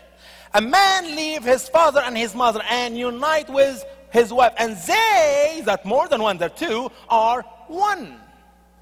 Imagine with me also, one family, one nation. All this word one is meaning not singular but parts in. So the God we Christian believe is one God, Father, Son, and Holy Spirit. And we're going to see this even clearly as we talk about other verses coming in our seminar. In 1 John 1:14, the clear verses of the New Testament which clearly teach about the one God, Father, Son, Holy Spirit. We see it in 1 John 1:14, 1:1 and 1:14, and also we see it in Matthew 28:19. This is just two simple verses I'd like to share with you, and there's so much in the scripture to see and find the truth about the Christian faith. In the beginning was the Word, and the Word was with God, and the Word was God. And the Word was made flesh, and dwelt among us, and we beheld his glory, the glory as of the only begotten of the Father, full of grace and truth. Go therefore and make disciples of all nations, baptizing them in the name of the Father, and of the Son, and of the Holy Spirit. The Word of God. The Word of God was with God in the beginning, from the beginning, and the Word of God is God. You're going to see clearly verses of the Quran teach the same belief. But the Word of God, which was with God, which is the creator of everything, and you see in Genesis 1, is the same Word of God who became flesh in chapter 1, verse 14, the book of John. God became flesh. Jesus is God who became a man. You can go to Philippians and read what Paul wrote there. We are not Christians who make Jesus, the prophet, the man, a God, but God Almighty, the all-powerful, became flesh in Jesus Christ. And the Word became flesh. Very clearly in Matthew 28:19, as Jesus giving his last word to his disciples and to his followers, and that's what we continue to do the last 2,000 years, and we'll continue to do until Christ come back, that we teach, make disciples, baptize the new believers in the name, not in the names, but in the one name of God, Father, Son, Holy Spirit. We do not believe in three God. We believe in one God, and He is a triune God. In Surah 5, verse 69, Muhammad is giving us here a statement or a verse talking about the Sabaeans. Those are the people who worship idols, and there he speaks of them as they are another godly religion, who worship God. Listen to the verses of the Quran. Surely those who believed, and those who are Jews and the Sabaeans and the Christians, whoever believed in Allah and in the last day and did a good deed, so there is no fear on them, and they will not grieve. Those who believe, the Muslim. The Nasara is the Christian. The Jew, that's wonderful. These are what Muslims claim to be the three God religion, the one God religion, which I don't believe to be true. But Sabaeans, Sabaeun, those are the idol worshiper. Muhammad includes them with the Christian, with the Jew, with the Muslim. You see, Muhammad in the beginning of his claiming to be a prophet, he was trying to reach out to everybody. If you worship a cow, let me cut some grass for it, if you just believe in me. And that's how Muhammad was deceiving people from everywhere he can to make him believe in his religion. Isn't that what Muslims do in America today? What do Muslim people say? We believe in Jesus. We believe in the Injil, the gospel. We believe in Moses. We believe in the Torah, which is the first 5 books of the Quran. They believe in everything. But the truth is, Islam teaches the only accepted religion by Allah is Islam. Otherwise, you are losers. They will not tell you that. They will not share with you these verses. They will go to other places in the Quran which Muhammad used in his early part of his ministry, trying to be in peace with us. And the truth is in their books. It is written. Where we found the Quran. Where does the Quran come from? You know what? So one of the amazing verses in the Quran where Muhammad clearly tells us that his books already exist. The Quran exists in early books. Listen to this verse. Surely, this is in the first pages of writing, the pages of writing of Abraham and Moses. Muhammad is telling us his Quran already exists in the early books. Abraham and Moses. Obviously, we do not have books of Abraham. It never exists. Abraham never wrote any book. But Muhammad, in his imagination, he thought, well, Abraham wrote a book, Adam wrote a book, Alexander the Great wrote a book, everybody wrote a book, and everybody is a prophet. No, Abraham did not write anything. The early writing of our Holy Scripture is by Moses, 1550 years before Christ. Nothing was written as a scripture before that. Adam never wrote any books, Abraham never wrote any books, and so many what Muhammad claimed to have books never wrote any books. But Muhammad is telling us that his Quran come out of the old books. Like what?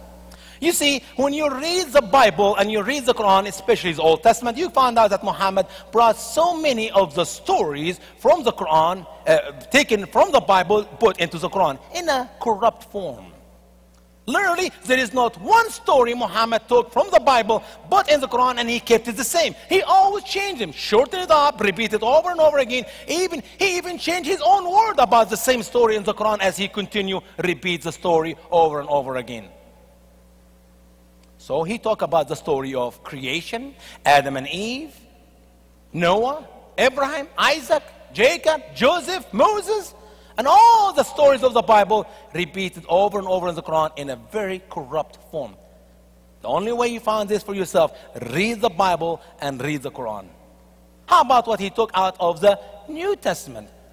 He took up the story of John the Baptist, Zechariah, Mary, Jesus, the disciples, the table, the descended table from heaven, as we're going to see a little bit here by God's will.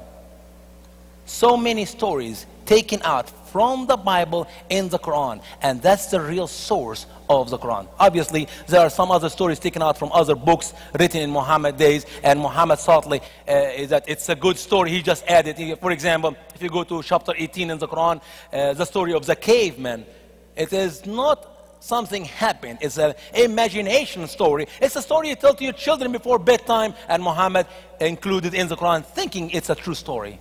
One of the strange, amazing things I found in the Quran, the worship of Adam. This story has been repeated so many times in the Quran, where God is commanding the angels to worship Adam. That's not my God. My God is a jealous God who clearly teaches to Him alone we must worship, to Him alone we must bow down. But in the Quran, it's a very strange story. And when you hear the interpretation of Muslim scholars to such a story, you even get more surprised that God did it on purpose, so He makes Satan disobey Him, because Satan is going to be doing the right thing, which not worshiping Adam, and then Satan will be kicked out of heaven. Strange. Listen to the verse of the Quran in Surah 2, verse 34, and also in 7:11. And when we said to the angels, worship Adam, so they all worshipped, except the devil. He refused and became proud, and he was among the infidels. And indeed we created you, then we fashioned you. Then we said to the angels, worship Adam. So they worshipped, except the devil. He was not of those who worshipped. Will God command angels to worship Adam? The God who said, thou shalt not worship anyone but me, will He command His own angels, which He have created for one thing, is to worship Him, to worship Adam? Let's listen to what the scripture teach, what the Bible teach about that. For thou shalt worship no other God, for the Lord, whose name is jealous, is a jealous God. God is a jealous God, and He refuses anybody to worship anybody but Him. He will never command the angels to worship Adam, for whatever excuse Muslim scholar try to give to us. How about his teaching of good deeds? Muhammad tells us that there is other ways you can receive forgiveness of your sin. Just do some good work. You see, Islam faith is built on the pillar of Islam, and the pillar of Islam is all about work. The first work is to say the statement, there is no God but Allah, and Muhammad is his prophet, and now you're a good Muslim. It's called Shahada.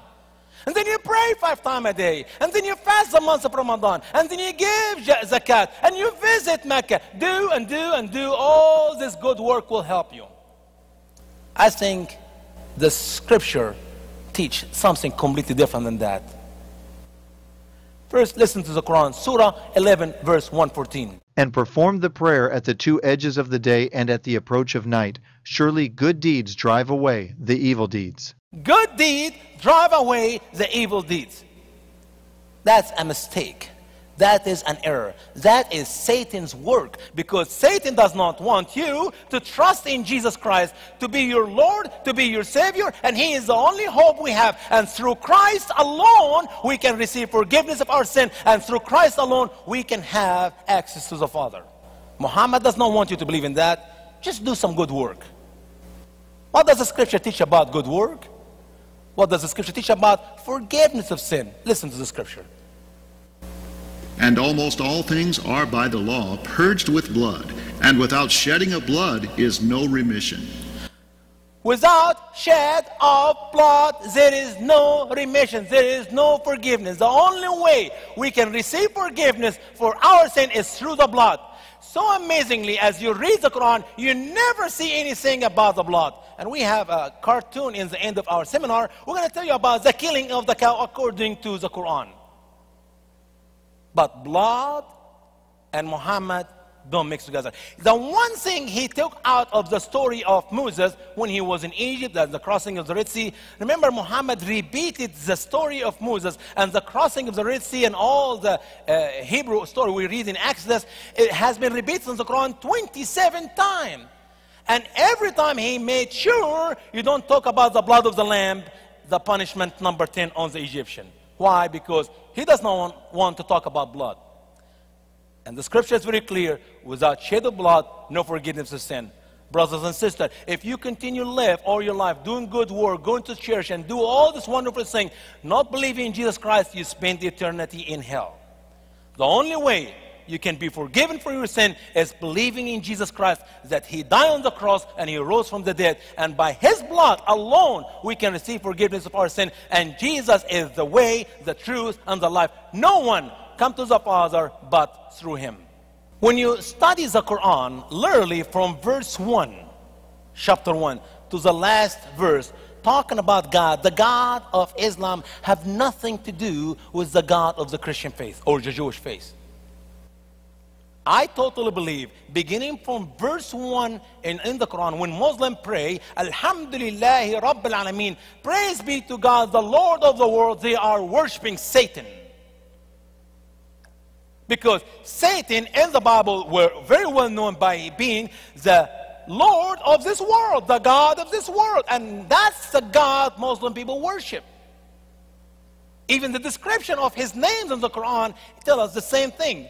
Listen to this verse. So Allah leads astray whom He wills, and guides whom He wills, and He is the dear, the wise. In Surah 14, verse 4, God lead people astray. If Satan lead people astray from God's way, and God lead people astray from His own way, what was the difference between Satan and God? They're the same. Satan lead people astray. God do not lead people astray. Is the Quran infallible? The Quran tells me that God lead people astray.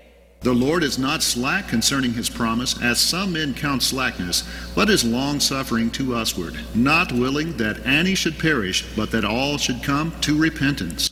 God desire in the scripture, we see it in 2 Peter 3:9, He have one desire, one mind, one thought, one heart, every person to be saved.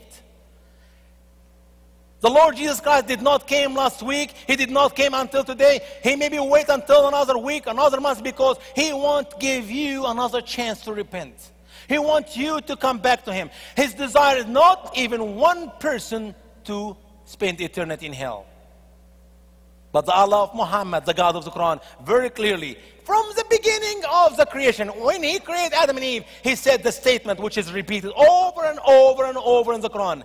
He will surely fill hell with human and demons. The desire of the God of Muhammad is to fill hell with human and demons. Now we change a little bit to some of the legal mistakes in the Quran. And believe me, I'm not sharing with you every mistake in the Quran. I'm picking up some of the mistakes. There are so many more to you to find for yourself. Please read the Quran.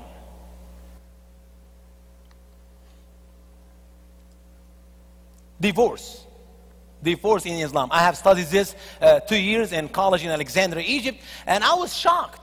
Literally, I was shocked. The more my professor, Dr. Muhammad, speak and teach us about divorce in Islam and marriage in Islam, as we're going to see so many other things here, it is just Satan work. Can the Quran be the word of God? According to what we're going to be teaching here in this next few verses, listen carefully to chapter 2, verse 230. So if he divorces her a third time, so it is not lawful for him to take her again until she has sex with another husband. So if he divorces her, then there will be no sin on them if they return to each other, if they think that they can keep the limits of Allah. And these are the limits of Allah. He shows them to people who know. In Islam, a man can divorce his wife by simply saying the statement, "You're divorced." She leaves the house.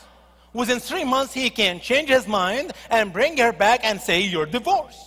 For some reason, he get mad at her and she divorced the second time. Now, after the second time, if he brought her back and he divorced her the third time, then it is not lawful for him to have her back.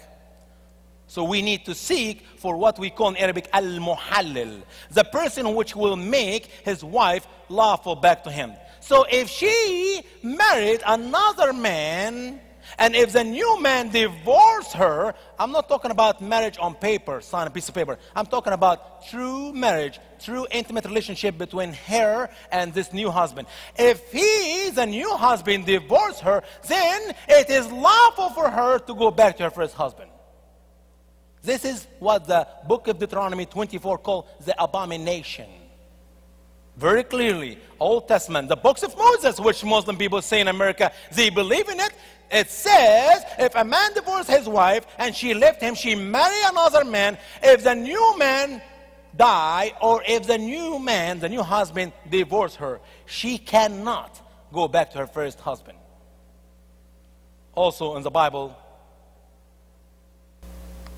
they say, if a man put away his wife, and she go from him, and become another man's, shall he return unto her again? Shall not the land be greatly polluted?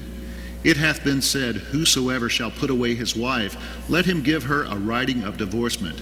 But I say unto you, that whosoever shall put away his wife, saving for the cause of fornication, causeth her to commit adultery, and whosoever shall marry her that is divorced, committeth adultery. Jeremiah 3:1 and Matthew 5:31-32 very clearly teaches God did not desire divorce for men.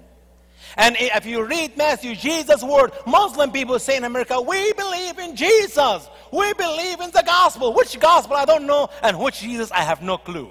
Jesus says in Matthew, a man marry a divorced woman, commit adultery with her. In Islam, a woman must marry again, divorce from her new husband, go back to her early husband, and they are lawful to each other. I'm sorry. Jesus cannot be a good prophet and a big liar. Jesus and Muhammad both cannot be right.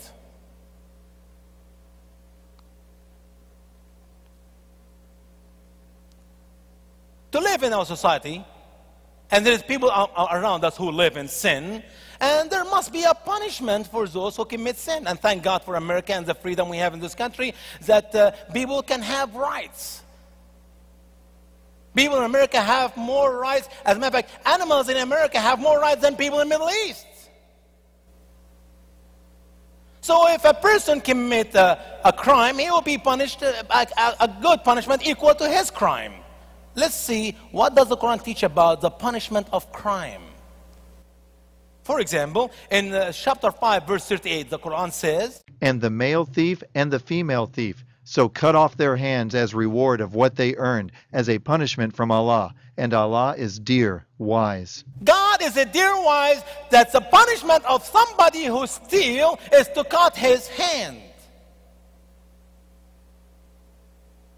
How do we fix the community? How can we live in this world by every person who commits a theft, he will be cut his hand? Now we're going to have more people in a welfare system. Now, what about fixing the problem in a proper way?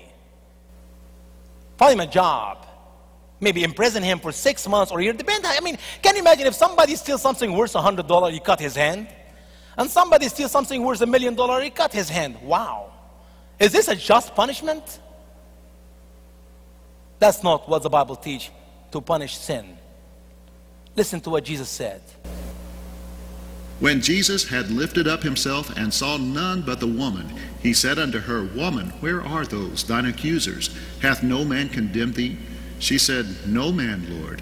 And Jesus said unto her, Neither do I condemn thee. Go and sin no more. Here is a woman has been caught in adultery. She's been brought to Jesus by the Pharisees, the smart Jewish people who have in charge of everything. They brought Jesus and thrown under Jesus' feet and said, This woman have committed adultery. Moses says, we stone her. What do you say? Muslim people till today stone the woman who committed adultery. Where is the man who committed adultery? I have no idea. But women commit adultery. Even up to last week, some women have been stoned to death because they committed adultery. What did Jesus do? He says, the famous statement, Who is among you without sin? Let him stone her. Scriptures very clearly, they all left, beginning from the old to the young. Because for all have sinned and fall short of the glory of God. Not righteous, not even one. Not any Christian, not any Jew, not any Muslim, not any. All have sinned. When you Muslim become perfect in your life without sin, then you have the right to stone women who commit adultery. It is not justice. The punishment for sin in the Quran is not justice. Is the Quran infallible? Is the Quran truly the word of God? Spreading Islam. So amazingly that Islam has spread all over the world in few years. And when you study and you search and read the history, how Islam spread from one country to another country without even the words of the Quran to be translated to these new countries, even up to today. It's been 1400 years and the Quran have never been translated to many of the billion, 200 million plus of Muslims in the world today have never read the Quran in their language, even to today. But Islam spread. How did Islam spread? Oh, Muslim people in America say, in peace and love.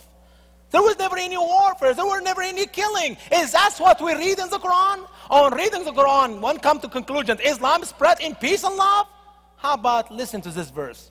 In chapter 48, verses 16 and 17. Listen to how Islam spread all over the world, according to the Quran. Say to those Bedouins who lagged behind in battle, You will be called to face a people who have substantial mighty valor. You will wage war against them, or they will become Muslims. So if you obey, Allah will give you a good wage, and if you turn away, as you turned away before, He will torment you with a painful torment. There is no blame on the blind, nor blame on the lame, nor blame on the sick. And whoever obeys Allah and His Messenger, He will admit him into gardens. Below them the rivers flow. And whoever turns away, He will torment him with a painful torment. There was only two options for the Muslim followers of Muhammad. Go around, meet people, fight them, or they become Muslim. Islam spread by the sword, and there are so many verses, and we covered this in our first presentation, revealing the truth about Islam. Very clearly, Islam spread by the sword, killing people or people becoming Muslim. But if they repent and establish worship, means converted to Islam, then let them go free. That's what the Quran teaches. Islam spread by the sword. I wish I have more time to talk about this, but you can get our first presentation, Revealing the Truth About Islam, very clearly. So many verses all over the Quran teach one message: spreading of Islam by the sword. What about the Bible? How did Christianity spread around the world? Did Jesus give his disciples each one a sword or two and said, go out and meet the people and chop off their head if they do not accept the true face of Christianity? How did Jesus commanded his disciples? What should you do? Since Jesus' days until today, we still do the same. Listen to Jesus' words. And into whatsoever city or town ye shall enter, inquire who in it is worthy, and there abide till you go thence. And when you come into an house, salute it. And if the house be worthy, let your peace come upon it. But if it not be worthy, let your peace return to you. And whosoever shall not receive you, neither hear your words, when you depart out of that house or city, shake off the dust of your feet. Shake the dust off your feet. That's the only thing we can do when people reject our faith. We knock at people's door. We go to people's cities and countries and tell them Jesus loves you. He died on the cross for your sin. If you believe in Jesus, you'll be forgiven. He is the way. He is the truth. He is the life. And people say, we don't want to hear this. We do not believe in that. What do? Shake up the dust off our feet. That's all what we can do. And that's how Christianity spread all over the world. Not by the sword, as Muhammad taught in the Quran. Let's move to a different topic here. Social mistakes in the Quran. We live in a society. Humans live together. There must be some rules and regulations in the Quran. How should we live in community? The Quran is very clearly, let's read few of the verses, which really terrible social error or mistakes in the Quran. For example, is man and woman are equal?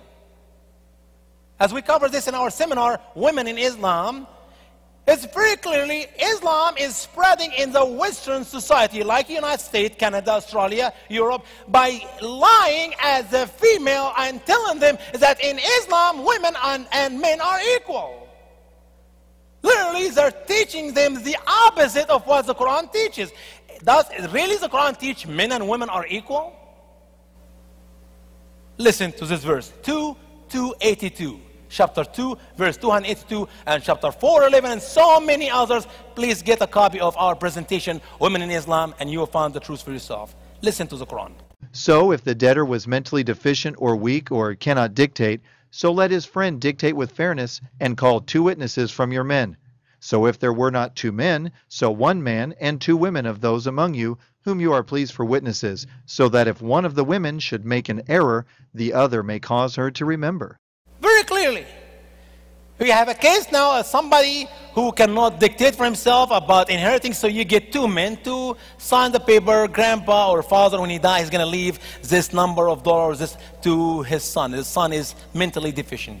Now, if you don't find 2 men, you get what? 1 man and 2 women. Why? Because women are stupid. They don't remember good. The opposite of reality.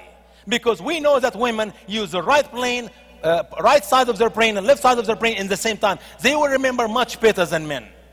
But in the Quran, 1 man equal to 2 women in the case of witness. How about in chapter 4, verse 11?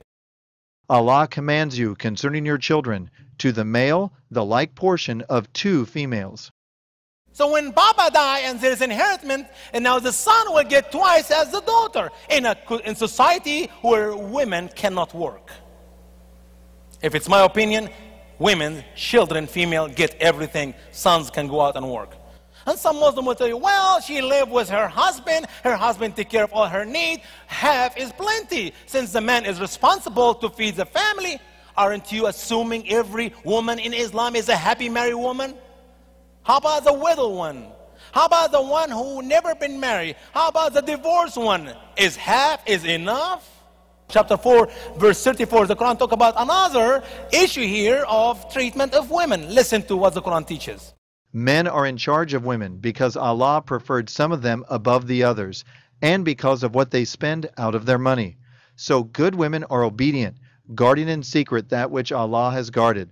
And of whom you fear rebellion, so preach to them and separate from them in beds and scourge them. So if they obey you, so do not seek a way against them. Surely Allah was higher, big.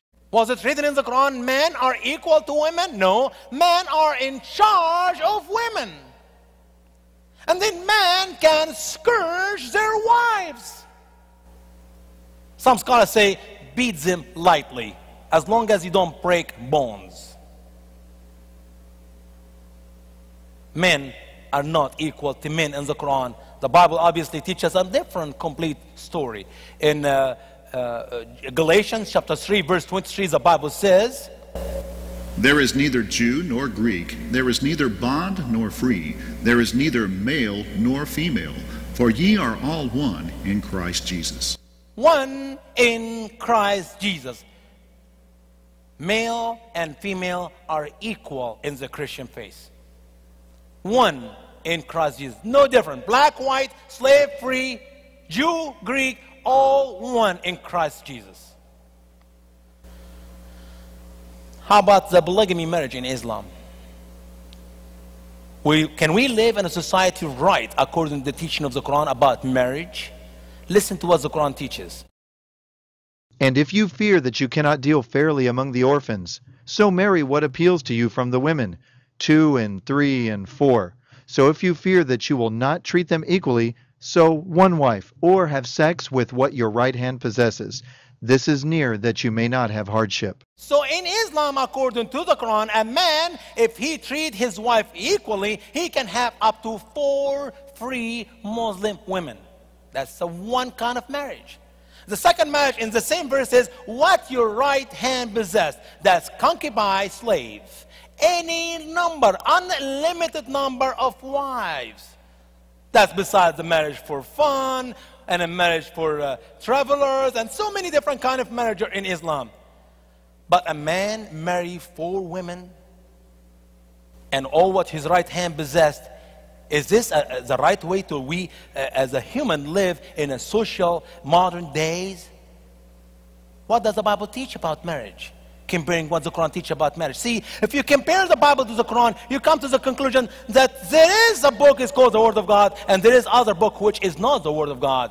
Is the Quran infallible? According to this one verse here we're talking about, the teaching of multiplying number of wives.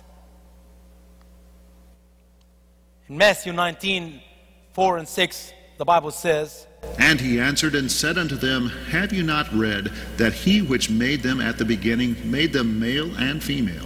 And said, For this cause shall a man leave his father and mother, and shall cleave unto his wife, and they shall be one flesh. A man leave his father and his mother, unite with his wife, and they are one flesh. You tell me in Islam, a man leave his father and mother, unite with numbers of wives, and they become number of flesh? That's a great difference. Let's go to some scientific mistakes or errors in the Quran. And there are so many of them. I just picked up few. And let's just look at what does the Quran teach about scientific issues. For example, the human reproduction. God made Adam and Eve. By the way, Eve never exists in the Quran. Her name was never mentioned. But God made human, and how God even continue today to make more babies. Listen to what the Quran says about this very important issue. So let the human look to what he was created from. He was created from gushing water. It comes out from backbones and breasts. Man was made out of gushing water. This word in Arabic and in so many other parts of the Quran is called natfa. And Muhammad followed some of the Greek philosophers or the Greek thoughts which was given a good 500-600 years before him, which clearly they said in their belief that a baby is made inside the womb a result of 2 fluids. The white fluid comes from the man, which we know by sperm, and the yellow fluid, which comes from the woman. The white sperm comes from the man from the backbones, and the woman, yellow fluid, comes from the breasts. And if the baby, as the mom and dad make love, if the sperm come first, the baby will look like his daddy and will be a boy. And if the yellow fluid come first from the woman body before the man's sperm, then the baby will look like his mama girl. That's why there are millions of women in Islam has been divorced, because they believe that it was her fault that the baby is always a girl, not a boy. And you know that Arab Muslim like men's than girls. We just discovered later, just a few years ago, that man's sperm is the one who controls what kind of baby is going to be, a boy or a girl. And all these millions and millions of Muslim women who has been divorced, they were divorced unjustly. But what do we learn from this verse? That the sperm come from the backbones and the yellow fluid came from the breast of the woman. Does this fit scientifically? Is the Quran infallible? A little bit more about human reproduction. We'll share with you another verse, chapter 23 and verse 14. What does the Quran teach? Then we created the nutfa into a clot. So we created the clot into a piece of flesh. So we created the piece of flesh into bones. So we clothed the bones with flesh.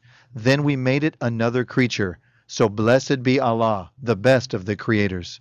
That's how baby is made. There's 4 different stages where since the beginning of fertilization until the baby come out, Muhammad put them in the Quran. Do you know that there are Muslims in America today using this false scientific statement to prove that Muhammad is a prophet? How in the world did Muhammad know human reproduction 1400 years ago unless he's a true prophet? As if this statement is true. Listen to the scientific response to such a verse in the Quran.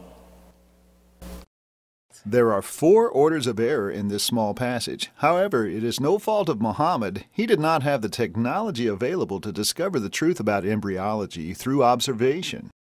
First error, we created nutfa into a clot. Sperm does not mutate into blood cells. The cells which form blood, much less blood-clotting agents, do not begin function until the 4th week of pregnancy. During this first month, many other cell types have to form prior to blood and clotting. Second error, we created the clot into a piece of flesh. This is mentioned as an additional error since the Quran presents the idea that human life is grown from a clot to a later collection of other cells or lump. As mentioned above, that is not the case. Third error, so we created the piece of flesh into bones. The order presented in the Quran is fertilization, blood or cell formations, bones, then flesh. This is absolutely false. Cells for organs and flesh actually begin formation before bone tissue. Later, as the child grows, bone structures begin to develop along with organs and flesh. Fourth error, so we clothe the bones with flesh. As mentioned above, cellular division, which forms bone tissue, takes place after flesh and organs begin developing. The picture painted in the Quran is very different. Every modern observation of fetal formation demonstrates conclusively that the Quran's order of events are in extreme error. Can the Quran be God's word with such an error in it? Is the Quran infallible? For more information, you can go to www.aboutisa.com. It's a very wonderful website. Can teach you more about such issues like that. Fables. Not only the Quran contain the verses or the stories of the Bible, he also, Muhammad, include in his Quran so many fables. Just last night, I spent some time with a Muslim friend from India, and as me and him talked and we went through some of these fables, he was shaking his head. This can't be in the Quran. This can't be true. And it is. And sadly, over 1 billion Muslims in the world never read such a thing. And it is in the Quran. But unless a Muslim people read the Quran, understand the Quran, then they will continue being Islam. When a Muslim reads the Quran, understand the Quran, literally, he will think twice about such religion. That's why I encourage people to read the Quran. That's why we work hard to translate the Quran to a true English translation for the last 2.5 years. Many people have serious questions about the religion of Islam. Who are Muslims and what do they believe? Liberal Muslim scholars and clerics spin the news and continually promote Islam as the religion of peace, and that Jews, Christians, and Muslims worship the same God. But is this true? Where can we turn for the answers? To truly know what a faith teaches, you have to go to the book. And for the last 1400 years, that book for Muslims is the Quran. This collection of the sayings and teachings that Muhammad claimed to have received from Allah is the sacred text for over 1 billion Muslims worldwide. But the Quran was written in Arabic, so how can we in the West learn what it really says? Muslim apologists have produced several English translations over the years, but these have been carefully edited to hide many of the blatant errors, immoral teachings, and violent commands throughout the book. In the beginning of our ministry, we decided to tell the truth about Islam. Therefore, we decided to buy the English translation of the Quran to use the verses which is written there. Sadly, I could not find one Quran to present the truth as it is written in the Arabic language. They sugarcoat it. They water it down. That's why we decided to go ahead and translate the Quran from Arabic to English, a true English translation. The Straight Way of Grace Ministry, in cooperation with Arab and English scholars from around the world, has produced the most accurate English translation of Islam's holy book ever printed.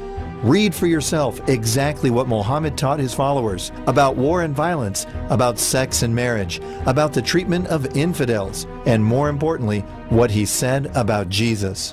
Islam is not what I share with you or what some moderate Muslim tell you. Islam is the verses of the Quran. We must separate Muslim from Islam. There are so many wonderful Muslim people out there, but they are not true Muslim because simply they don't practice what the Quran teaches. So many American people say they accept Islam. They do not have any problem for Muslim to practice Islam in America, but same people rejecting Sharia, Islamic law, not knowing that Sharia, Islamic law, is a practice of the verse of the Quran.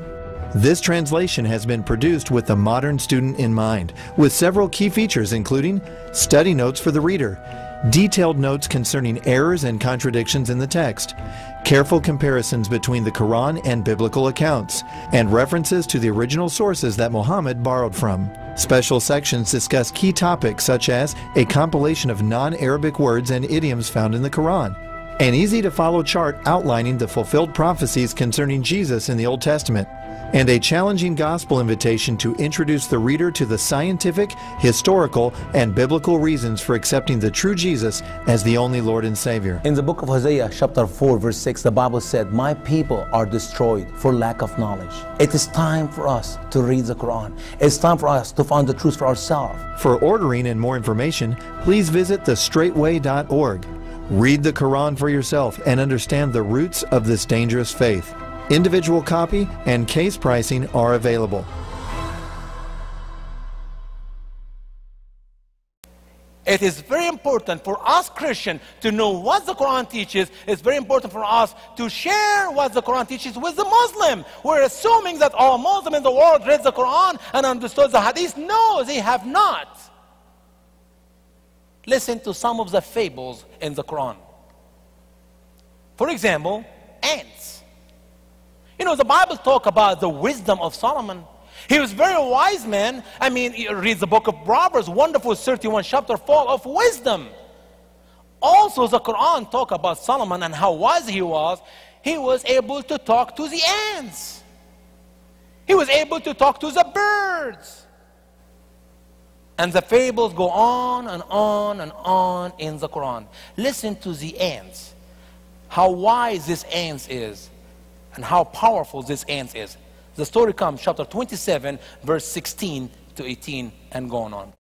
And Solomon inherited David, and he said, O you people, we have been taught the speech of the birds, and we have been given from everything. Surely this is the manifest bounty.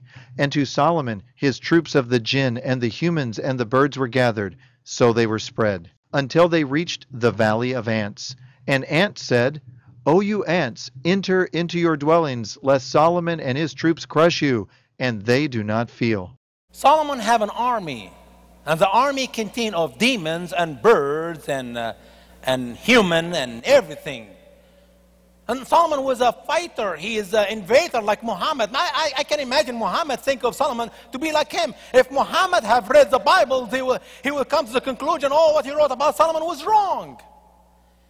Because the scriptures very clearly, the only reason God refused David to build the temple because he have a bloody hand. He is the one who is involved in so many wars. And God said, not you, but your son Solomon, he is the one who will build the temple.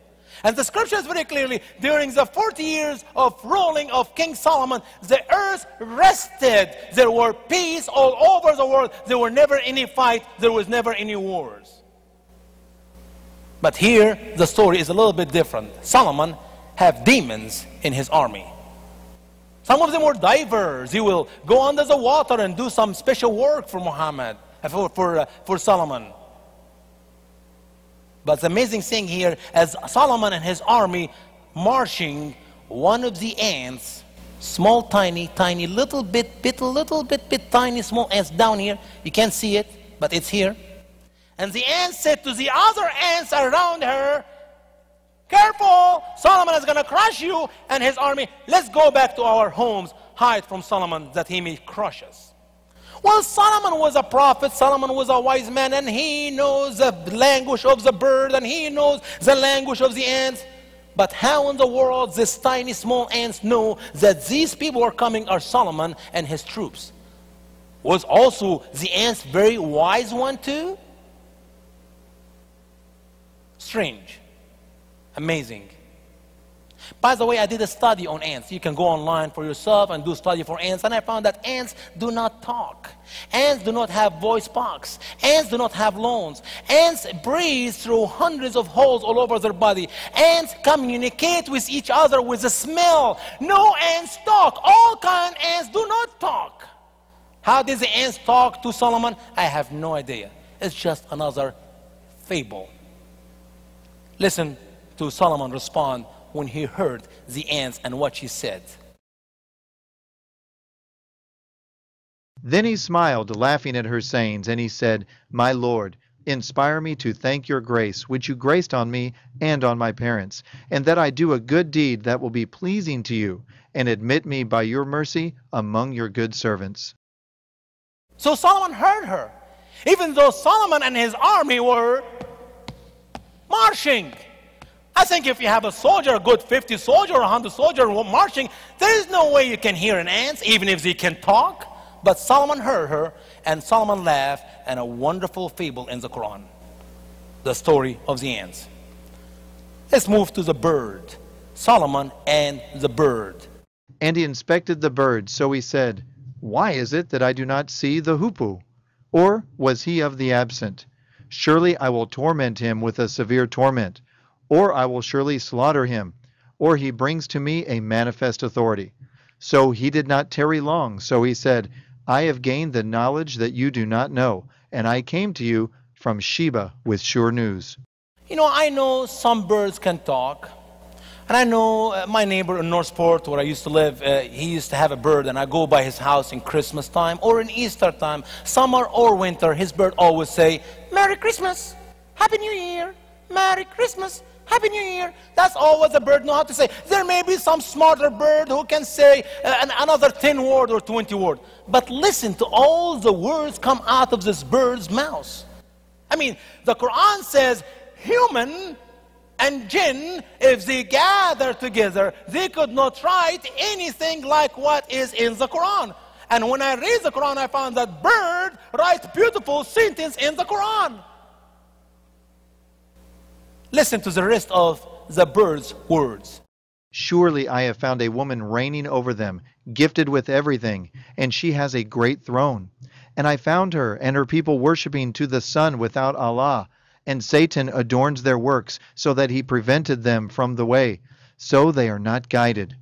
Will they not worship to Allah, who brings the secret things of the heavens and the earth and knows what you hide and what you reveal? See, I don't believe a bird can talk and say all that. There's no way a bird can do that. Continue. Allah, there is no God but Him, the Lord of the great throne. He said, We will see if you are truthful, or you are among the liars. Go with this my book, so throw it down to them, then turn away from them, so see what is their return.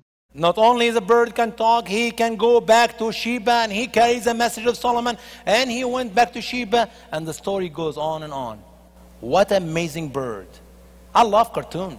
I mean, I watch cartoons since my son was born. And I love to watch Sesame Bird, the Sesame Street, and the big bird talking. But I never saw that when you read the Quran, you find birds talk like that. Cartoon, yeah, makes sense. Real life, I don't think so. It's just a fable. It's just another fable Muhammad put in the Quran. Can the Quran be the word of God? Is the Quran infallible? So when we decreed the death on him, nothing showed them that he was dead, but a small worm of the earth that ate away his staff, which supported his corpse. So, when he fell, the jinn perceived that, if they had known the unseen, they had not continued in this shameful torment. Here is Solomon's death. The King Solomon, the wise man, even in his death was wise, that he was dead while he is sticking like this on a piece of wood, staff. And he was dead, according to the Muslim scholar, for a whole entire year. And nobody figured out that he was dead. He was so wise, even while he's dead, he was wise. Until some worm, some bugs ate the staff, the piece of wood he's sticking in, and then he fall off, and then they found out that King Solomon has been dead after a whole entire year. And demons were upset. If we knew that he was dead, we did not work hard all last year. Did Solomon have any children? Did Solomon have any grandchildren? Some of the kids go talk to grandpa. What kind of kingdom a man is dead for a whole year and nobody found out? Just another made-up story by Muhammad about Solomon. Yes, Solomon was a wise man. Read the scripture, read the book of Proverbs, and read about Solomon in his judging and how the world was living in peace in his 40 years of ruling, because he was a wise man. And the story is in the Bible, not in the Quran. What do we have in the Quran is just a fable, made-up story by Muhammad. Now, in the Bible, you read different story written in different places, with different order, with different timing, and everything in the Bible is in order. So we know that Adam and Eve came first, and we go to Noah, and we go to his children, and you get to Abraham, and you get, there is order. Now in the Quran, as normally what Muhammad does, is he does not know who came first and who came second. Where do you talk about that? And here, in one story in the Quran, he mixing three stories together. Listen to the story of the Quran in chapter 2, verse 246. Have you not seen the gathering of the children of Israel after Moses, when they said to a prophet for them, "Set up for us a king, we will engage in war for the sake of Allah"? He said, "Will it be that you would not go to war if waging war is decreed for you?" They said, "And why should we not go to war for the sake of Allah? And indeed, we and our children are driven forth from our dwellings." But when war was decreed to them, they turned back, except for a few of them, and Allah knows the unjust. After Moses, we go from Moses to king. Is this how the Bible tells us the story, the history of the Jewish nation? Was it Moses and king, or Moses and judges and many prophets? And then the Jewish people asked the prophet Samuel, "We want a king." We're talking about hundreds of years. But the Quran, just forget about it. Why waste time? Get to the king. And then the prophet told them, "Well, I'm afraid to give you a king, and then the kings will ask you to fight, and then you will not fight, and we have a problem." "Oh, no, prophet, don't worry, we're going to fight." How can we do not fight and we have been kicked out of our homes? Really? The Jewish people were kicked out of Egypt, or they left by their own choice, by their own will. As a matter of fact, my king Pharaoh, refused hard to let them go. He does not want to lose them. But the Quran tells the story a little bit different. Okay, let's go, continue with the story and see what else happened. And their prophet said to them, "Surely Allah has sent Saul as a king to you." They said, "How can the kingdom be to him over us when we are more worthy of the kingdom than him, and he has no abundance of money?" He said, "Surely Allah has chosen him to be over you and has given him increase in knowledge and stature. And Allah gives his kingdom to whom he wills, and Allah is large, knowing." By the way, we do not know who is this prophet. As normally Muhammad talk about some prophets, one of them tells the other, okay? So the prophet told them, "God choose Saul to be your king." And they shout, "Hooray, hooray, we got our king," as the Bible said. No. Two complete different story. They said, how can he rule over us and we are worthy of the kingdom more than him? He is even a poor. Was really Saul in the Bible a poor? Did he came from a poor home or a rich home? Did the Jewish really, as you read the true story in the Bible, rejected Saul? Or they shout hooray and they were happy with their king? Complete different story. Of course, Muslim will tell you, that proves that the Bible is wrong. But wait with me. Let's keep going a little bit with the story. And their prophet said to them, surely the sign of his kingdom will be that the ark will come to you. In it is tranquility from your Lord, and the relics left by the family of Moses and the family of Aaron. The angels will carry it. Surely in this is a sign to you, if you were believers. Angels carrying the ark? Is this the mark God put for the Jewish people to know that Saul is the one who he chose to be a king over them? I could not find one Muslim scholar can explain to me such a verse. It's just blah, blah, blah, blah. Poetry. No true, no history. Let's keep going with the story. So when Saul marched forth with the troops, he said, surely Allah will test you by a river. So whoever drinks of it is not of me, but he who does not taste it, he is surely of me, except those who scoop by their hand and drink, only a few of them. And when they had passed it, he and those who believed with him, they said, we have no strength this day against Goliath and his troops. Those among them who thought that they would meet Allah said, how may a small group have victory over a large group by Allah's permission? And Allah is with the patient. So God tempted the Jewish people by the river. And he said to them, whoever drink from it is not from me, and who does not drink it is from me. What we're talking about here? Gideon's story. You need to go back to the Bible, the book of Judges, and read the true story. And by the way, the difference between Gideon and between Saul and David and Goliath is a good 500-600 years. But Muhammad mixed them all together. A nice dish of salad.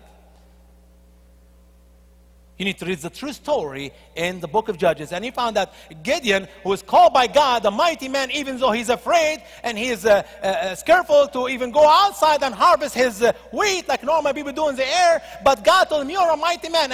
And there is a long story you read in the Bible, in the book of Judges. And then Gideon was chosen by God to give delivery for the Jewish people. And then God told, okay, Gideon, you need to go to fight. So Gideon got 1,000 people with him. God said, that's too much. He said first, there was a larger number, and then he said, announce to everybody, who isn't afraid, go home. And he announced, and the leftover was 1,000 people. And God said, that's too much. See, if I deliver you with 1,000 men, then you may think that you are, by your own might, by your own strength, you were able to deliver yourself. I want you to take them by the river and let them drink. And I'm going to tell you whom you keep and whom you send back home. And literally, those who bend down and put water in their hand and they drink, those Gideon put them aside, and those who drink like a dog licking by their tongue, he put them on the other side, and 700 went home. 300 men, and God delivered the Jewish people and gives them power over the Midianite by 300 men without any fight. Just read the story in the Bible, you know what I'm talking about. But Muhammad mixed Gideon with the Saul, with David, with the Goliath, as we have heard, and then David kills the Goliath, and it is just another errors all over the Quran. Is the Quran infallible? Is the Quran is the Word of God? Can be this a book to be read by assurance it is the Word of God? Of course not. And when they went forth against Goliath and his troops, they said, our Lord, pour out patience on us and set our feet firm and give us victory against the infidel people. They advanced against Goliath? Well, let's read the story in the Bible. It was David alone, 5 rocks. He swung and let it go and hit him in his head, and Goliath fall down. David didn't even have a sword. He takes the sword of Goliath and he cut his head with it. But here, Muhammad's gone, all of them went and fight the Goliath. It's like Goliath is an army. Is the Quran infallible? The question can be answered simply by reading the Quran. So they defeated them by the permission of Allah, and David killed Goliath, and Allah gave him the kingdom and the wisdom, and he taught him from whatever he willed. And were it not that Allah gives conquest to some people over others, then the earth would have been vandalized. But Allah is bountiful to the worlds. These are the verses of Allah. We recite them to you with the truth, and surely you are of the messengers. Truth. What is truth? These are the verses of God. We recited to you. God is speaking to Muhammad with the truth. These are lies, not anything even to be close to the truth. The ants and the bird and Solomon's death and Saul and David and Gideon. And as you keep going reading on and on in the Quran, the whole Quran is like that. It just made up stories, mixed up stuff together, and life goes on. The caveman. If you go to the Quran chapter 18, you hear or you study, read the story of this caveman. It's not even a true story. It never happened. But Muhammad put it in the Quran thinking it's another true story. Listen to the story of the caveman. It's another fable in the Quran. Or did you think that the companions of the cave and Al-Rakim were of the wonders of our signs? When the young men took refuge in the cave, so they said, Our Lord, grant us mercy from you and prepare a right course for us in our affair. So we struck on their ears in the cave many years. Then we raised them up so that we might know which of the two parties could best discern the time they stayed. We will relate to you their news with the truth. Surely they were young men who believed in their Lord, and we increased them guidance. Some young men believe in God, run to the cave as a place of refuge because there was persecution. And Muhammad take up this story, which obviously made up by men, and he put in the Quran to be a true story. And we could not find in the world where is this place, where is this story take place, like most story made up by Muhammad. When it take place, we don't know. Who are these young men? We don't know. How many are they? We don't know. It's just another story in the Quran. Listen to the rest of the story. And we tied on their hearts when they stood up. So they said, Our Lord is the Lord of the heavens and the earth. We will not call any God other than him. Indeed, if we did, then we said a transgression. Those our people have taken other gods than him, were it that they had brought to them a clear authority. So who is more unjust than one who forged a lie against Allah? And if you separate from them and what they serve except Allah, so take refuge in the cave. Your Lord will unfold his mercy to you and will prepare a way for your affairs. And you see the sun when it rose bending to the right of their cave, and when it set going from them on the left side, and they are in a wide space in it. This is from the signs of Allah. Whomever Allah guided, so he is the guided, and whomever he leads astray, so you will not find for him a guided friend. Here are this young man inside the cave are sleeping. The sun come up one side and go down another side. Sun come up every day, up and down for a long, long time. Continue with the story. And you thought that they were awake, but they were sleeping. And we turned them to the right and to the left. And in the entry lay their dog with paws outstretched. Had you looked at them, you would surely have turned away from them in flight, and you would have been filled with fear of them.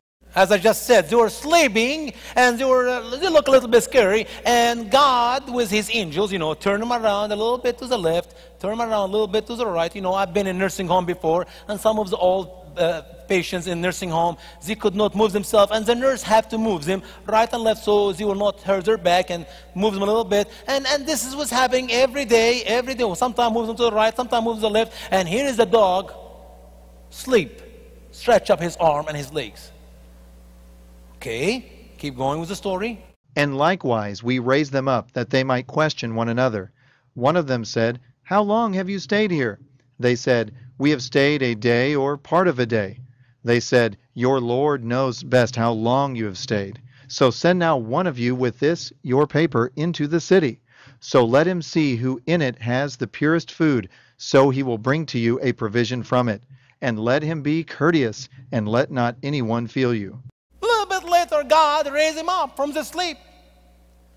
And then God questions him, how long did you guys been here? Or they asking one another, how long have we been sleeping here? Some said, we've been asleep for a few hours, half a day. We don't know really. Okay, so take this money and go buy food.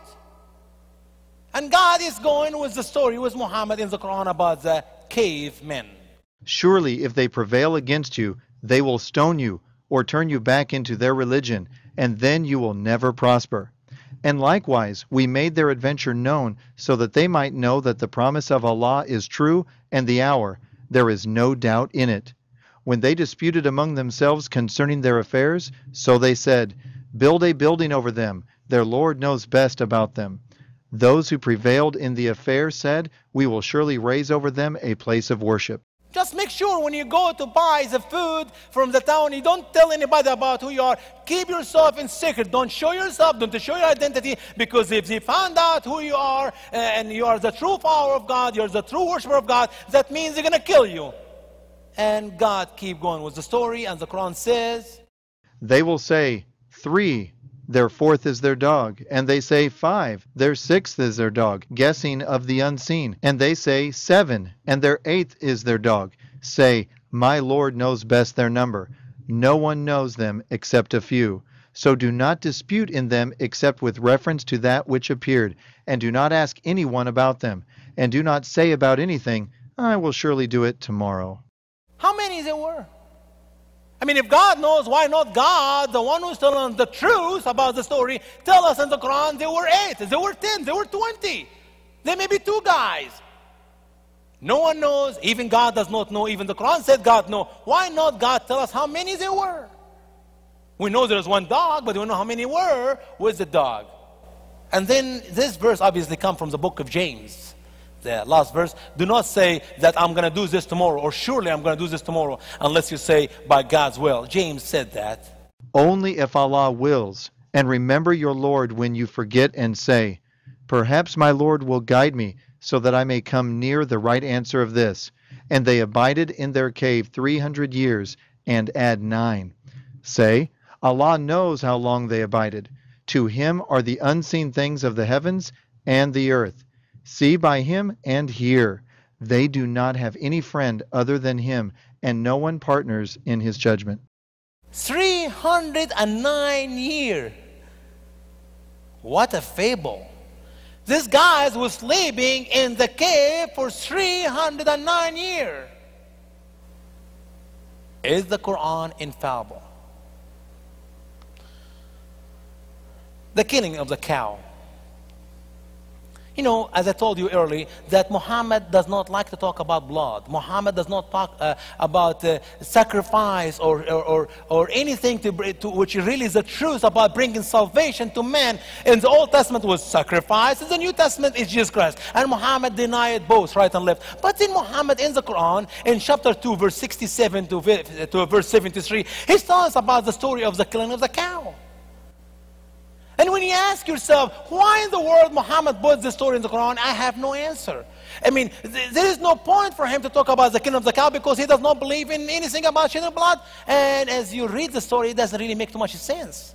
You have to read the Bible, you have to go back to the Bible and read the true story of the killing of the cow and why the Jewish people were killing cows and sheep and different pure animals for sacrifice, for forgiveness of sin. And the story goes like that. Moses went up to the mountain. Literally, he went to talk with God. And God spoke to Moses and said, Moses, hear what I want you to do. Blah, blah, blah, blah. And Moses left the mountain and came down to earth. And when Moses said to his people, surely Allah commands you to sacrifice a cow, they said, do you scoff at us? He said, I seek refuge from Allah, that I be of the foolish ones. They said, call on your Lord for us, that He would inform us what it is. Are you joking with us, Moses? Do you really want us to kill a cow? Was this strange thing to the Hebrews? I mean, what happened just before they left Egypt, before they get to the promised land? They kill a sheep. Every household kill a sheep, and they put the blood on the 2 sides of the door and the top part of the door, because when the angels of the Lord went by, He killed every firstborn of the Egyptian, but the Hebrew not because of the blood. They know about the killing of cows and killing of blood, shedding of blood. If it's a sheep or a cow or whatever size of animals, it depends on the size of the family. The Jewish people know about the blood, even all the way from Adam and Eve to Noah to their days. Are you joking with us, Moses? You want us to kill a cow? Okay, we'll kill a cow, but ask God, what kind of cow should we kill? Okay, then Moses obviously went back to the top of the mountain. Talk to God. God, my people are willing to kill a cow. Just tell us, what kind of cow should we kill? And God says, He said, surely, he said, it is a cow, neither old nor young, between the two. So do what you are commanded. What a great answer from God. Not old, not young, somewhere in the middle. How old? I mean, when you read the scripture, it's very clear. It says a sheep, a year old, a cow, 3 years old, and so on. You keep going from one story to another story in the Bible. It's exactly, even when Moses went back all the way to the top of the mountain, talked to God about how old this cow is, God did not really give him an answer. Not old, not young, somewhere in the middle. What is in the middle? But they said, call on your Lord for us, that he would inform us what is its color. well, Moses, we're willing to kill a cow, but I mean, for heaven's sake, help us out here. Is it a white cow? Is it an orange cow? It is a gray cow, or it is a yellow cow, or a red cow? I mean, there's lots of cows here. We have to pick up the right color now. We don't want to make a mistake here and kill the wrong cow. Which color do you want? So Moses went back to the top of the mountain. God, we need help. My people are willing to kill the cow, but we need to know what color it is. And God told Moses, He said, surely, he said, she is a yellow cow. Her color is bright. She pleases the beholders. They said, call on your Lord for us, that he would inform us what it is. Surely cows are alike to us, and surely, if Allah will, we will be guided. amazing, even when Muhammad picked up a color, he picked up the wrong color. The Bible clearly says a heifer, red cow, not yellow cow. So in the Quran, he gave us the wrong color. Here we go. But then the Jewish people say, okay, Moses, we're in agreement here. We're going to kill a cow, not old, not young. It is a yellow cow, but we need some more help. What kind of yellow cow exactly? Moses go up back to the mountain, talk to God one more time. Oh, God Almighty, one more help here. What kind of cow? They're willing to do it. Just tell me, what kind of cow? And God says, He said, surely, he said, surely it is a cow, not worn by plowing the earth or watering the field, submissive, no blemish in her. They said, now you come with the truth. So they slaughtered her, and they almost did not do it. man, oh man, they almost did not do it. A cow never works in the farm. It's just a nice, smooth, peaceful cow, yellow one. Why? Why we have all the story? When you read the scriptures, the Bible is very clearly, God told Moses one time in the top of the mountain, it was a 40-day trip, and God told him everything one time, what kind of cow, what color it is, what do you do exactly, what do you do with ashes, who burn it, where you burn it, what do you do with, I mean, the Bible is very clear, one trip. And here in the Quran, Moses going up to the mountain, ask God, come down to the mountain, talk to the people. One more question, go back to God, down to earth, back to God, down to earth, so many times. I mean, it is a joke. Is the Quran infallible? And so far, we do not know why he kills a cow. What was the purpose? But here is the answer from the Quran. And when you kill a soul and disagree among yourselves about it, and Allah brings forth what you were hiding, so we said, strike him with part of it. Likewise, Allah gives life to the dead and shows you his signs. Perhaps you may understand. Do you really figure out why the Jewish people kill a cow? I don't. That's the end of the story. What about the Bible? What does the Bible teach about the true story about killing the cow? If one be found slain in the land which the Lord thy God giveth thee to possess it, lying in the field, and it be not known who hath slain him, then thy elders and thy judges shall come forth, and they shall measure unto the cities which are round about him that is slain. And it shall be that the city which is next unto the slain man, even the elders of that city shall take an heifer which hath not been wrought with, and which hath not drawn in the yoke. And the elders of that city shall bring down the heifer unto a rough valley, which is neither eared nor sown, and shall strike off the heifer's neck there in the valley. And the priests, the sons of Levi, shall come near, for them that the Lord thy God hath chosen to minister unto him, and to bless in the name of the Lord. And by their sword shall every controversy and every stroke be tried. And all the elders of that city that are unto the slain man shall wash their hands over the heifer that is beheaded in the valley. And they shall answer and say, Our hands have not shed this blood, neither have our eyes seen it. Be merciful, O God, unto thy people Israel, whom thou hast redeemed, and lay not innocent blood upon thy people of Israel's charge, and the blood shall be forgiven them. So shalt thou put away the guilt of innocent blood from among you, when thou shalt do that which is right in the sight of the Lord. And a man that is clean shall gather up the ashes of the heifer, and lay them without the camp in a clean place. And it shall be kept for the congregation of the children of Israel for a water of separation. It is a purification for sin. Purification for sin. Purification for sin. The reason of the story. By the way, when you read the story in the Bible, in other locations it tells it's red heifer, but here as you read the story, it is consistent. One time God is telling Moses, here what you need to do. 1, 2, 3, 4, 5. There's no going up, down to the mountain, up, down to the mountain, because they ask one more question, they ask more question. God knows the whole thing. He tells exactly to Moses who will kill the cow, who will gather the ashes. What is for? It's for purification. And the story clear in the Bible. Is the Quran infallible? Is the Quran is the true word of God?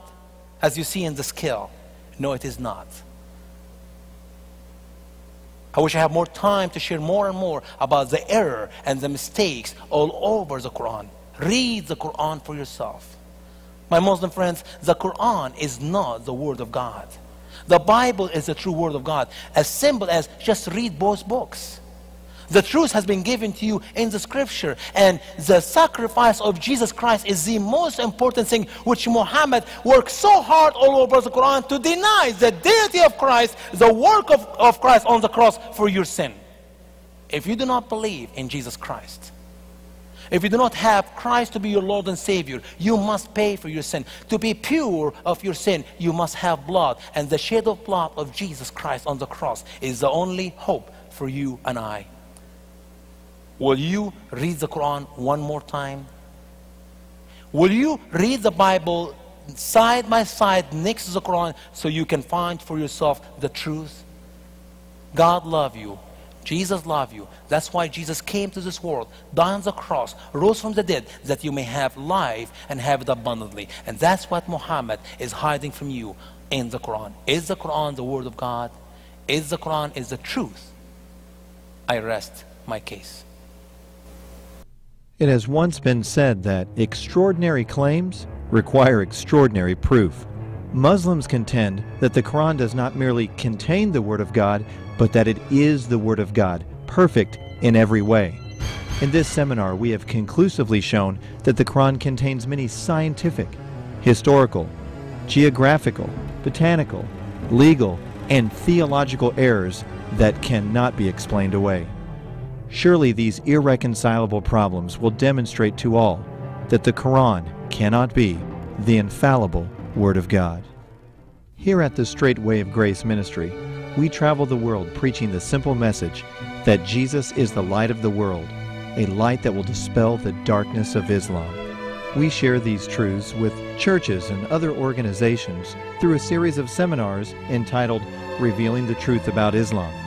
We cover a wide variety of topics such as, has the Bible been corrupted? What the Quran teaches about Jesus Christ? Muhammad or Christ? Who is greater? Women in Islam. What the Quran teaches about Joseph. What the Quran teaches about Jonah. What the Quran teaches about Moses. And many other topics. Our sincere desire is that you would come to know the love of God and to experience the forgiveness of sins that He provides through Jesus Christ. If you have not yet trusted in Christ, would you pray a prayer like this one? Lord Jesus, I am a sinner. I confess all my sins to you and ask that you forgive me. I believe that you died for my sins, and I want to turn from my sins. Thank you for forgiving me. Now I ask you to come into my heart and be my Lord and Savior. I confess you as the Lord and Savior of my life. I give you my life, and I ask that you would give me your Holy Spirit to take control of my life from this point on. Thank you, Jesus. Amen. If your church or organization would like more information regarding the Straight Wave Grace Ministry, please visit us online at www.thestraightway.org or call us at 941